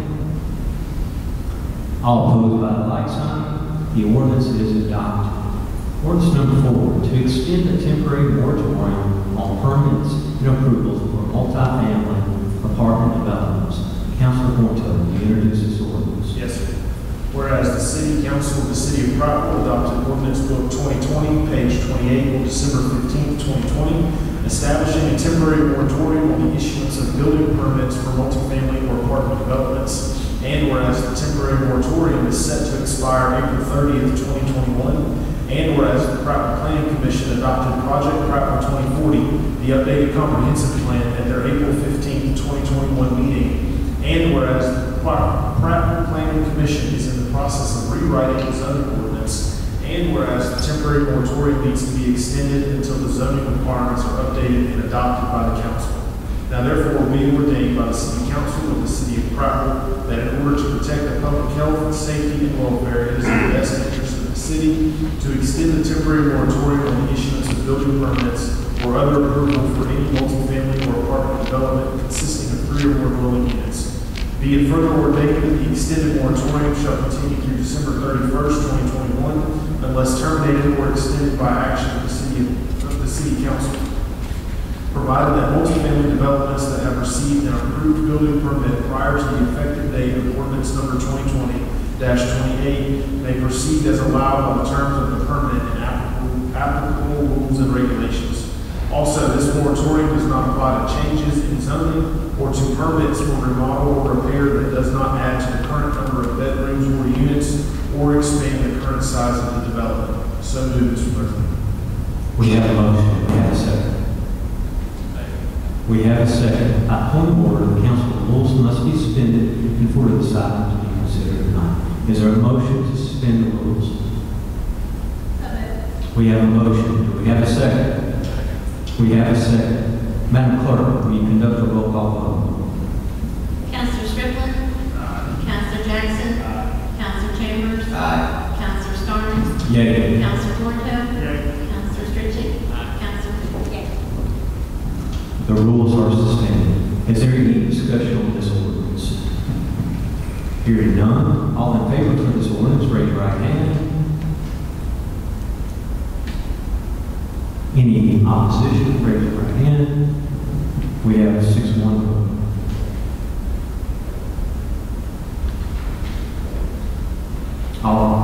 The ordinance is adopted.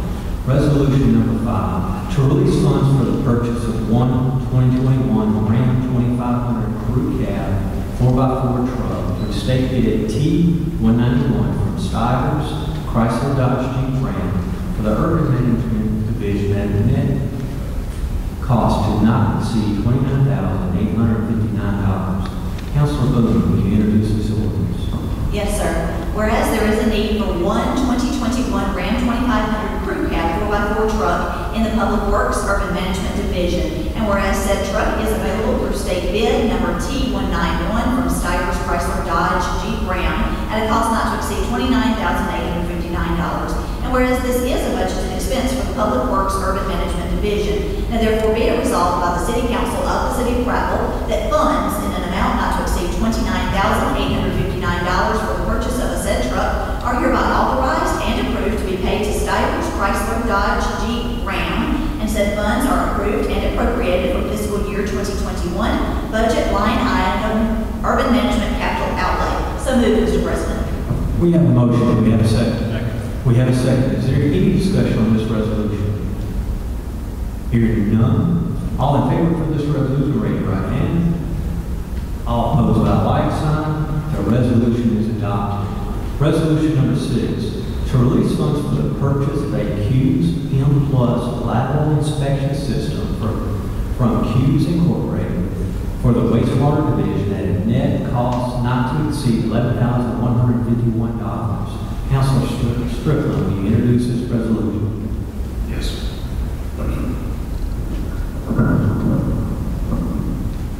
Whereas there's a need for a Q's M Plus lateral inspection system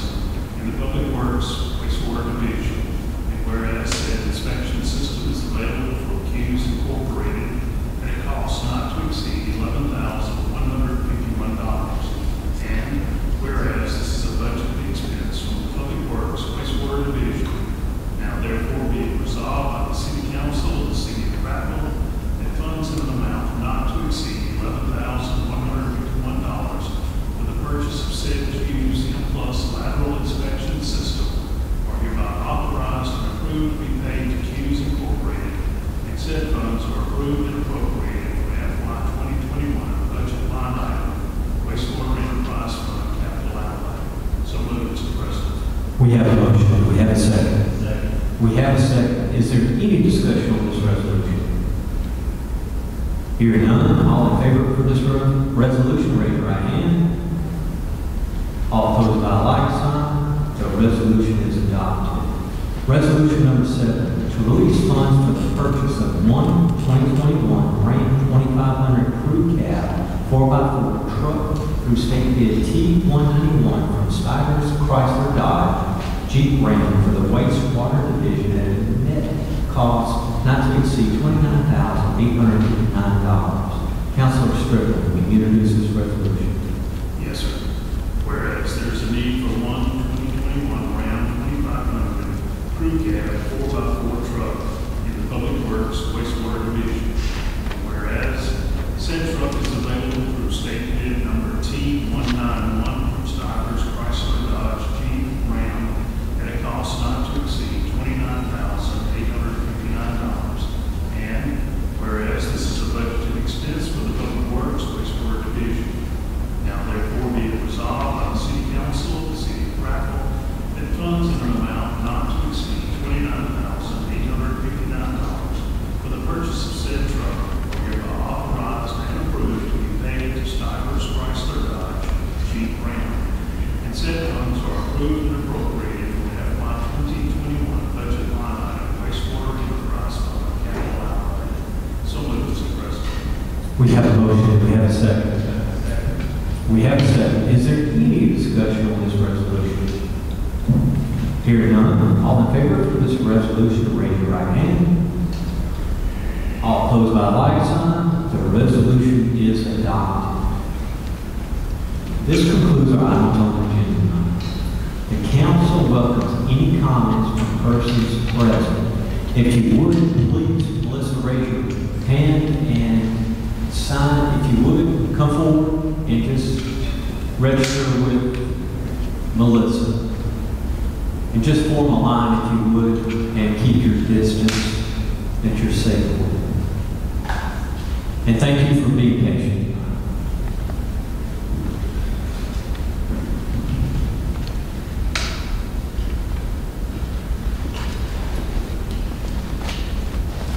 Yes, sir. If you would state your name and address, you have 3 minutes. My name is Luis Vander. I just 703 Buena Vista Loop. I actually recently moved back about a month ago after an absence of about 8 years from Prattville. Prior to that, we lived in Prattville for about 8-9 years. And ministry took me to different places, including back home to South Africa, where I'm originally from. Coming back to Prattville, it's been very exciting for my family. We're excited to come back to a place where we own a home, where we love the community, where we have deep-rooted friendships. However, I was absolutely shocked to see what has happened online in this wonderful community because of school. I will just say this. I trust that the representatives that represent me will make the right choice. However, I want to speak from personal experience, and that is that oftentimes in a town like this, and I love this town, with people that's here for generations and generations, it's very easy to forget that there is more to the world than what we see in front of us. I've lived in multiple places and experienced multiple school systems.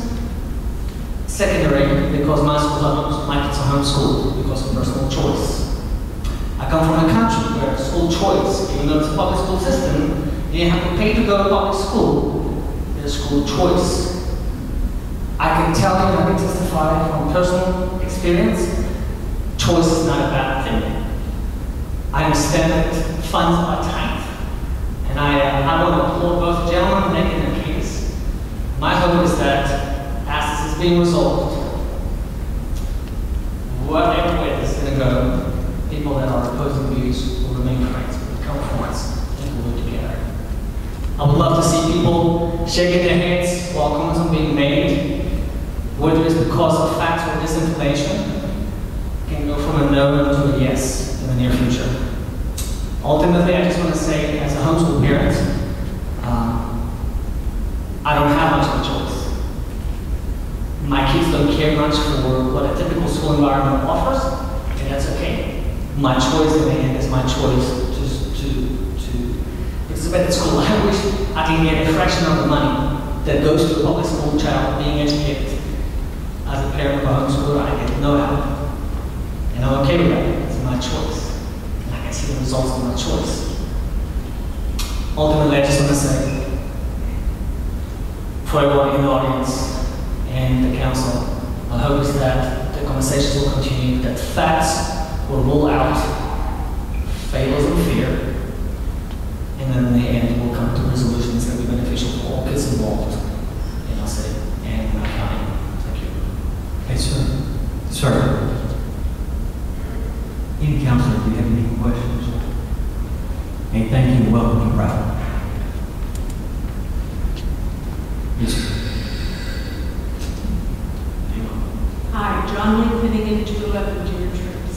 I listened with interest at the presentations by the BOE and Ivy. I only have a few comments, and these are only my opinion regarding them. I firmly believe that children should have the best education possible. When my former husband and I moved here 31 years ago without children, I could not believe how little we paid in taxes. I have always said that I would be more than willing to pay more taxes to help with education, as I feel our school system is woefully underfunded. The idea of a charter school is not wrong. How it is financed is. As everyone is aware, the city is considering a $22.8 million bond for the purpose and renovations of High Point Town Center buildings for the charter school. The city has already paid close to $20 million for this portion of the long-term debt of the bonds approved in 2005. Granted, this long-term debt is supposedly to be paid off this summer, yet we are now going to replace it with another debt?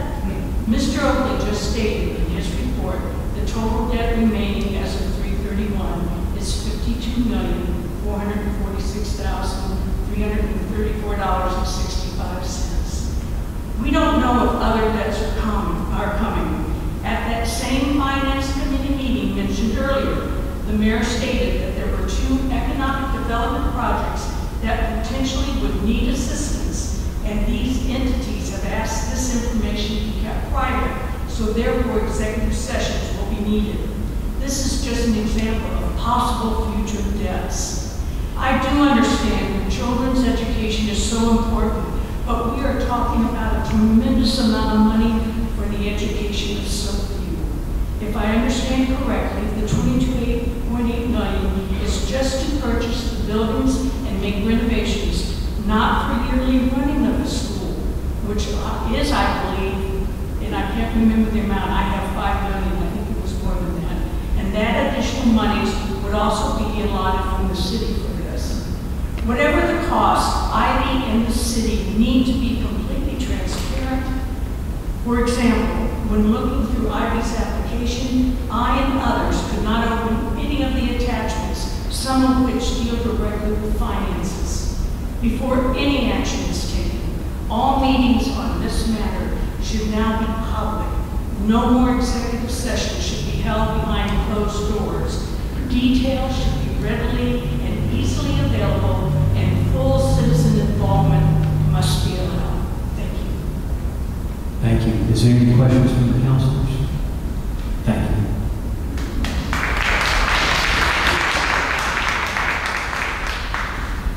And sir, thank you for your patience. Thank you, sir. Good evening. My name is L. White II, and I live in 621 West 4th Street, District 1. I'm also a retired military officer, field grade officer, 25 years, 11 months, 11 days. I went to school at Dillston High School. So education is of the utmost, talking to someone who also pursuing a doctorate degree. You know, the gentleman that came up here and talked about Ivy School, he said a lot of words, but he showed no action. One, he didn't bring a mission statement or a vision. In order to succeed in anything, you have to have a mission statement and a vision. He didn't bring it before you, or before the very people that he asked for money for. You know, you talk about fair equity.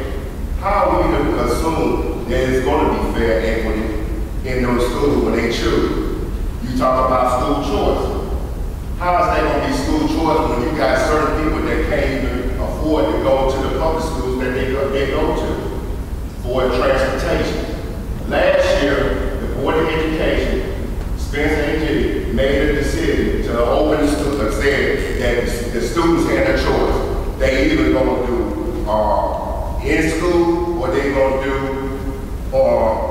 hybrid. I mean, he didn't even say hybrid. He said either mixed school or online. If you know your constituents and the people you serve, tell me how many internet is out there in Joffrey community? How many internet is in Vine? How many internet is in Shiloh? Reason why I asked that question, because I grew up in Joffrey, but I live here now due to my military compensation and my military disability. How is that even? How is that a choice?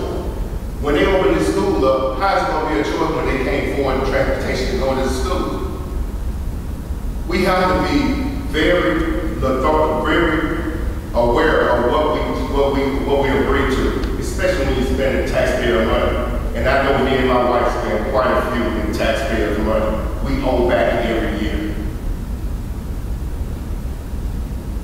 Did he announce that most of the school, that 15% of the school, charter school, start off and they close within the 5 years?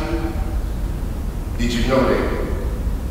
15% of charter schools start, they don't have the funding and they close within 5 years. So how are they going to continue? Or if you go to Google the best friend, you can check it. I can tell by my language, I'm an effective communicator, learned in military school. So with that being said, we have to watch what's being said. He said that he didn't come up here and ask for $28.8 million, but yet we asking for a bond. Well, that sounds like asking versus mentioning. Sir, I'll have to cut you off. You see 3 minutes. Thank you, but I do ask that you think how before you waste taxpayers' money into a school that may not succeed. Thank you. Yes, thank you. Council, if you have any questions, thank you, sir. Is there anyone else that would like to speak this way?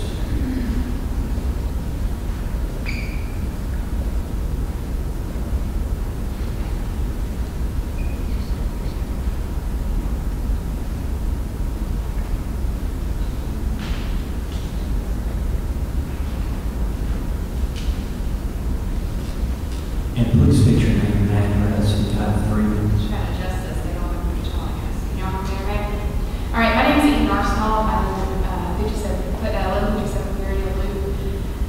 I want to begin as an employee of the Dalton County School System, but even before that, I'm a graduate of the Dalton County School System. I'm very proud of that. And I know in my opinion, like, I have no problem with the charter school coming here. Come, relax, it's another business. But that's what it is, it's a corporation. And you'll never see the word corporation behind my school or behind any other school in Etoka County. Because that's not what it is.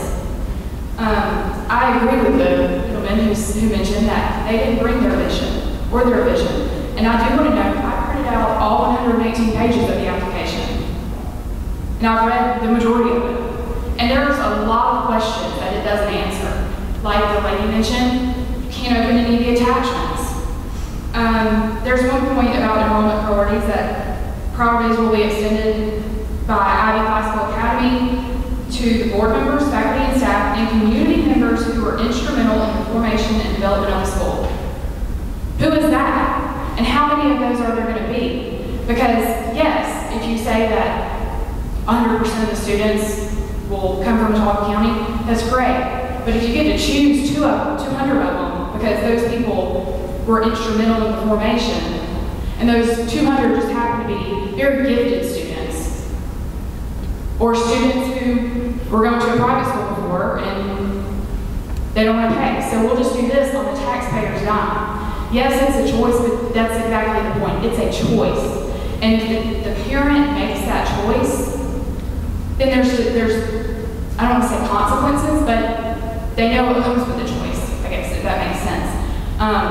They didn't mention anything about curriculum. And a really big problem I have with this application is that there's very little sourcing in it. I want to know where this data came from.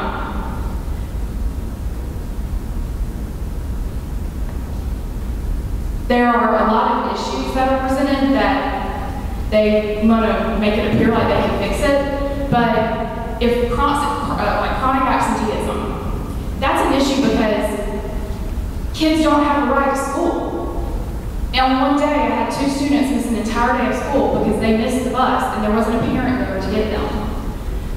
Is that parent actually going to be able to drive them 15, 20 miles to the school? No, they're not. So on paper this looks pretty and nice and they used a lot of foo-foo words and it's fun, but this isn't the cure-all. And I, just as an educator, I would also like to say that understand that there has been bad blood between the city and the commission and the... Councilors, is there any questions? Okay, thank you, ma'am. Thank you. I understand that there's been bad blood between the council, commission, and the Board of Education. However, as a teacher, I have no say in that. Teachers and students, there shouldn't be bad blood between those groups and the teachers and students. And we're the ones really on the ground, every day in the trenches, fighting for our kids. I have no control over what the board does, so please don't punish my students and the teachers who work so hard because of that kind of bad blood. Like, come directly to us. We're totally open to that. But please just don't punish my students because they deserve better. Thank you. Thank you.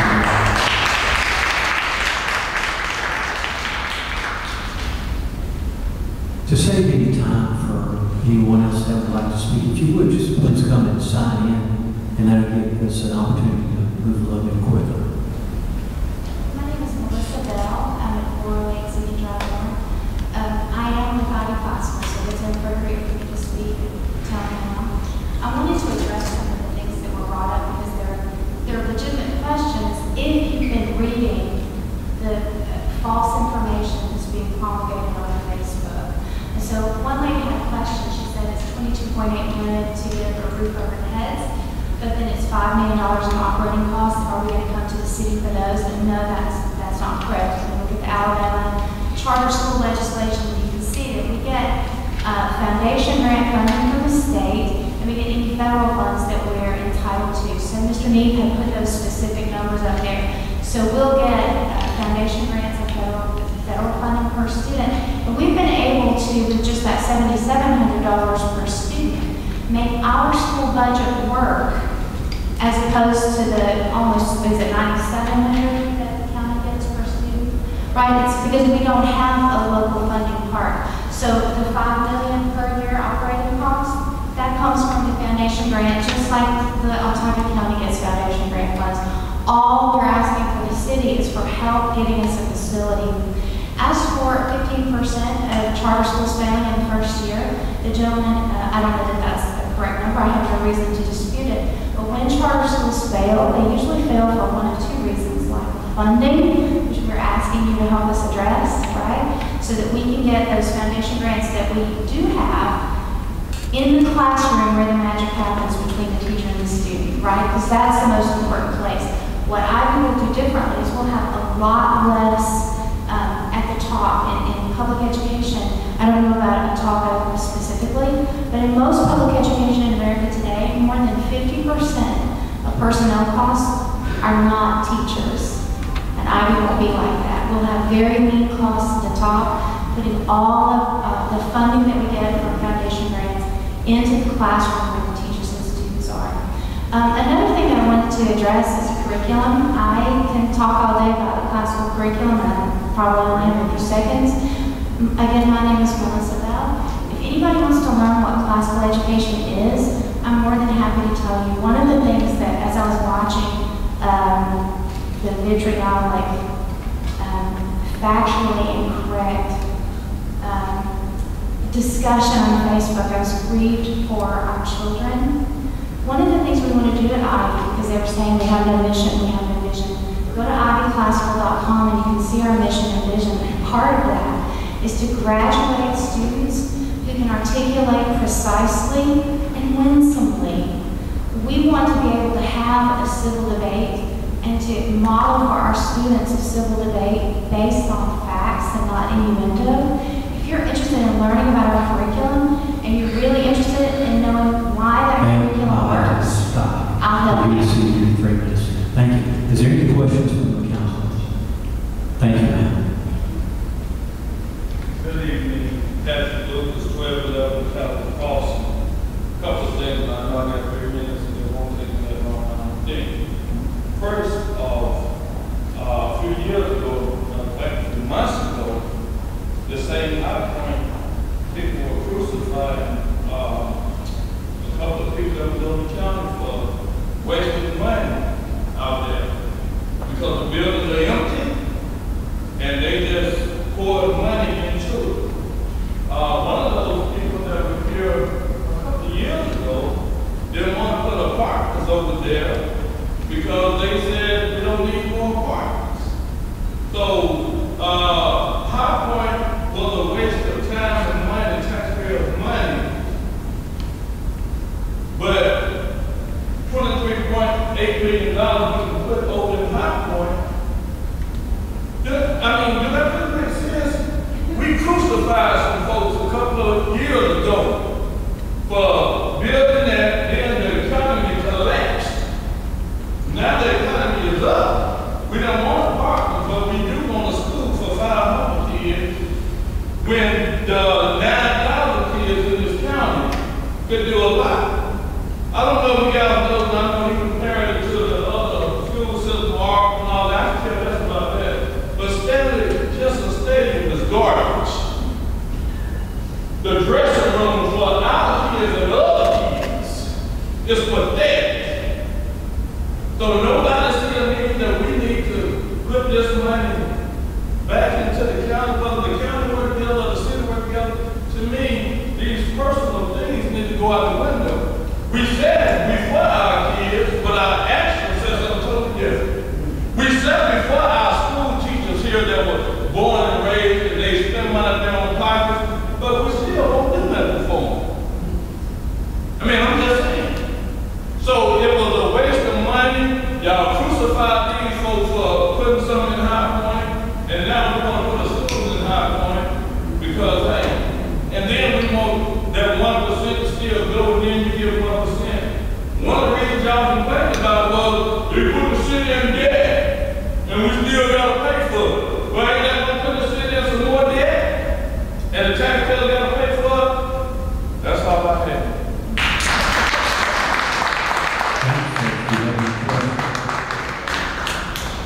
Thank you. Today, Art Russell, 588 North East Road. I'll be short, sweet, quick, but I know we all wonder, ready to go. I'll be a little bit longer. So, the lady, I heard Randy Mighty earlier say he hadn't asked y'all requested anything.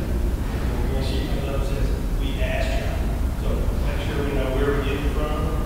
Other thing is, you said we were 137 on the funding for our schools now.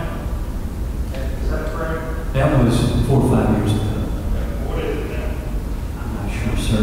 Mr. Tidwell, do you have that information? Anyway, he gave two numbers, 108 and 114. I'm not opposed to a charter school, but I asked y'all not to look at brand new and shiny like some people on this council want to do, and put money back into the system that we have, and get our number down to 75, 80%, and then look at investing in something else. Question? Yes, sir. Thank you. Is there anyone else that would like to address the council?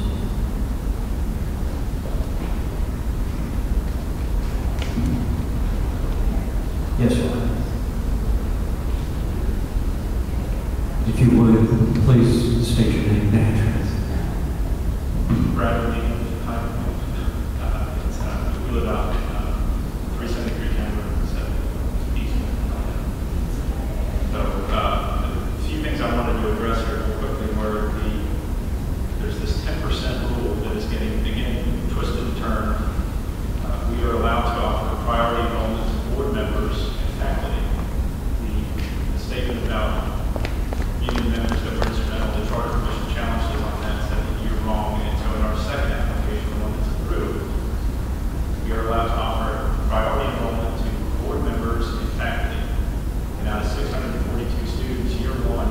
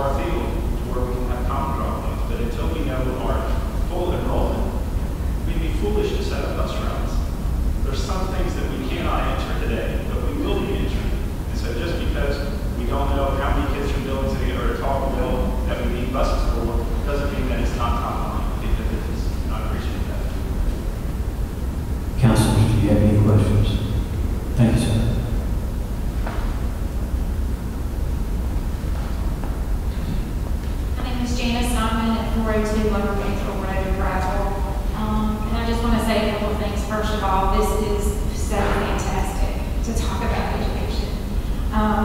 If anybody knows me for more than 10 minutes, and I'm looking at many of you and have participated in lots of different arenas with you guys, I am passionate about education. I am passionate as a member. We moved to Prattville because of the education system. And I'm not going to lie to you, I've been here for 17 years. We got some stuff we got to work on. We do. Okay. I'll also say as a mom, my 2 children are currently seniors this year in Atomic County Schools, and they're doing great. And it is because they have had such fantastic people over the past 13 years, and I'm going to say 15 years because even starting in Camellia. So I'm going to ask for 2 things. One is you are correct to say what are the things you guys need. And it's easier to say that when there's 1 school as opposed to 14. But that's a fair question to say, what are the things you need and what are the things that you need prioritized? And the second thing I would say is just consider what happens when the next group comes and says, we want a charter school. And the next group comes and says, we want a different kind of school. I think that's a fair question to say, because look, I'll be honest, I'm in year 25. What if I said, hey guys, I'm going to put together a team and have a school that we can do? Will we have the same benefits of whatever happens with this? And I am so not opposed to what they're doing. I've read their curriculum. There's some really good stuff in there. I love the competition. Every other school, in public or private school, are competition for me in my job, and that makes me better. That makes me work harder, and that makes me be a little more innovative. But I would just want to say, what kind of precedent does that set? And those are the 2 questions. Like I said, first, give us an opportunity to put on paper what those things are that we need to prioritize, because that's a fair question. And I will say, just with the whole mobile classroom bus project, because that's tangible and we know what that is, the outpouring of support has been phenomenal with that. And so it's a fair question. And then secondly, what kind of precedent does it set if the next group wants to do something different? Thank you. Is there any questions? Thank you, ma'am. Is there anyone else that wants to address the council? Thank you. We will now move into our closing comments. Mayor?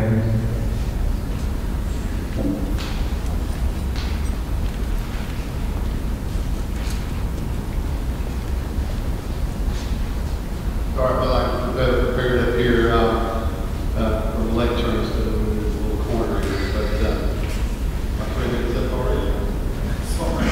And I don't want to everybody to say their time again, I don't want to correct you, but as most of y'all graduated from Prattville High School, I know at least 2 of us graduated from Public County High School. That gives you kind of history lesson for some.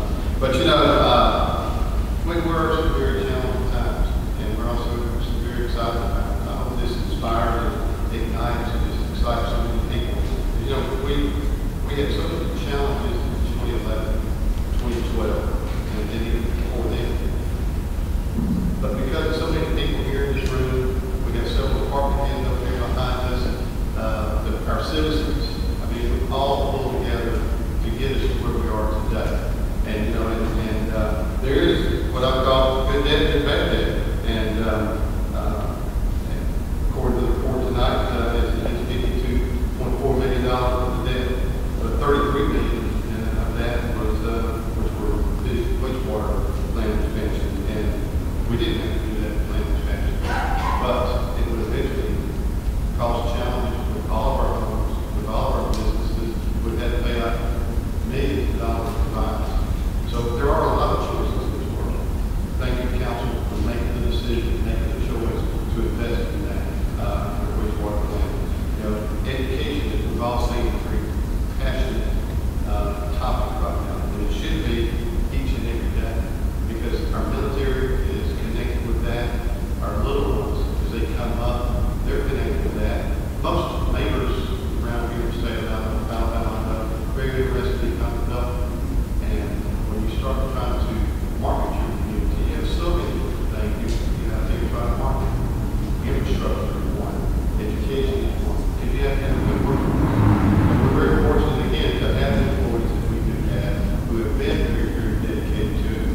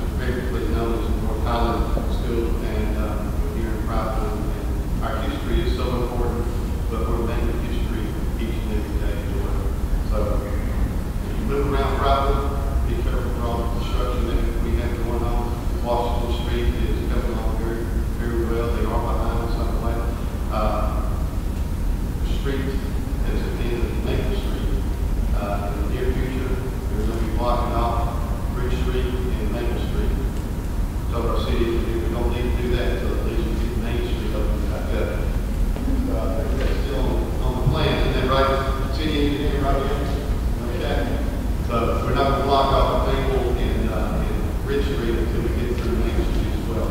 I-65, there's some construction going on there. Just say all this, because we are blessed in so many ways. There's a lot of construction, there's a lot of needs. So funding is in the court of the council here, and community can continue to come out and express what their wants and needs are. But you know, Parks and Rec is so important. And believe me, I knew what Stanley Dixon looked like back in junior high and high school myself.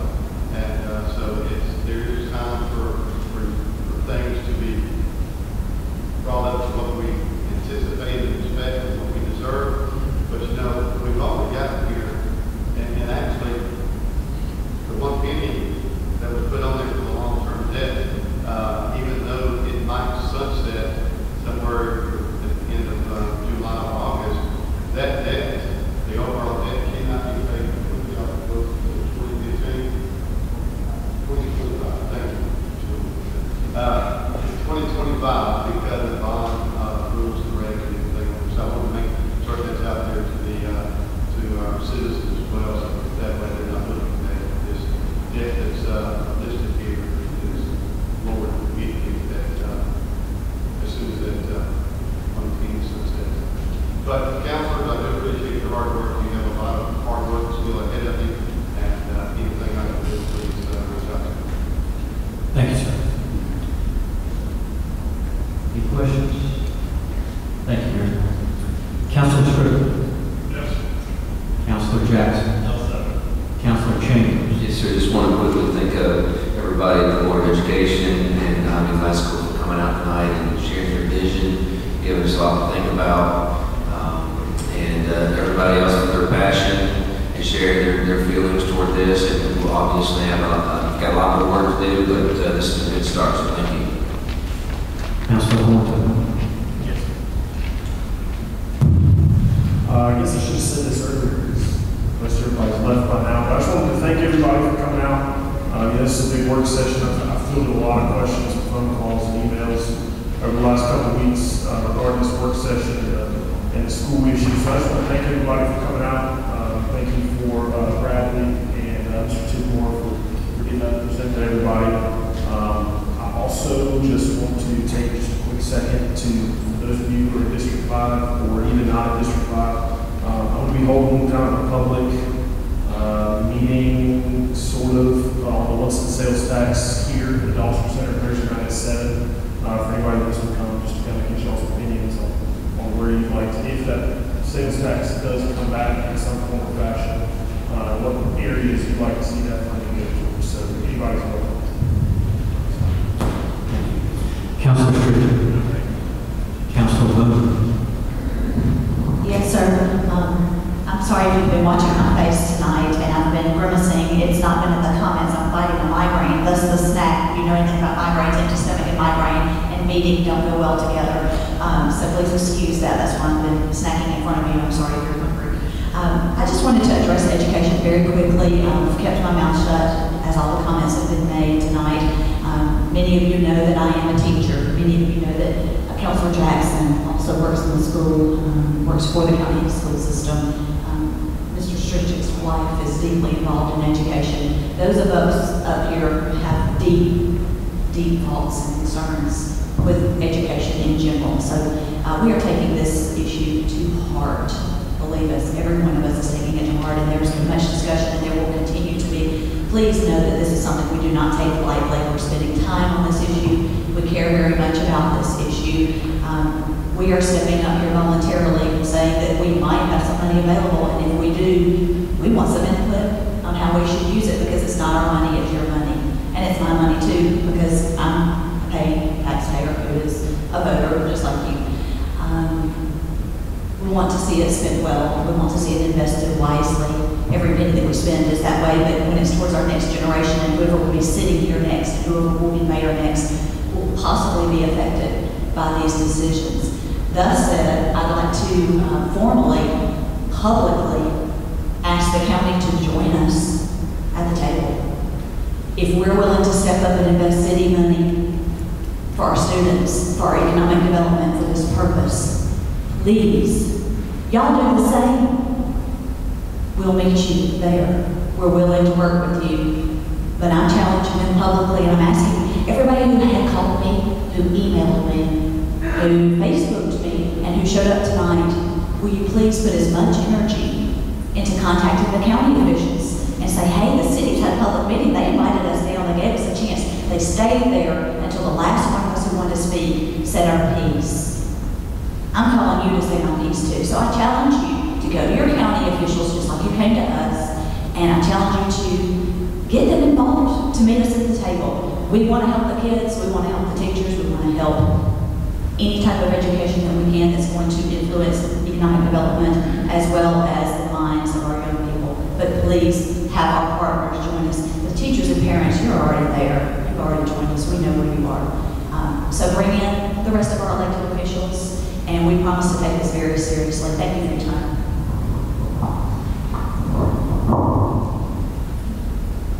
And I'd like to say, 4 or 5 years ago, there's a few of us counselors jumping up on the table, asking and trying to get education on board, and trying to do something for education. And we got some things done working with the board. And I think it's time, if I heard one thing, I heard it several times, is it's time for to have a tri-governmental meeting against America. So if we can set that up and have the county come back together and the Board of Education, and let's talk about things that we can make things better for this community. We have to strive and we have to continue to better fund our school system and make things better for this community. The next City Council meeting is scheduled for Tuesday, May 4th, 2021 at 6 p.m. Is there a motion for adjournment? We have a motion. Is there a second? We have a second. All in favor say yay. We are adjourned.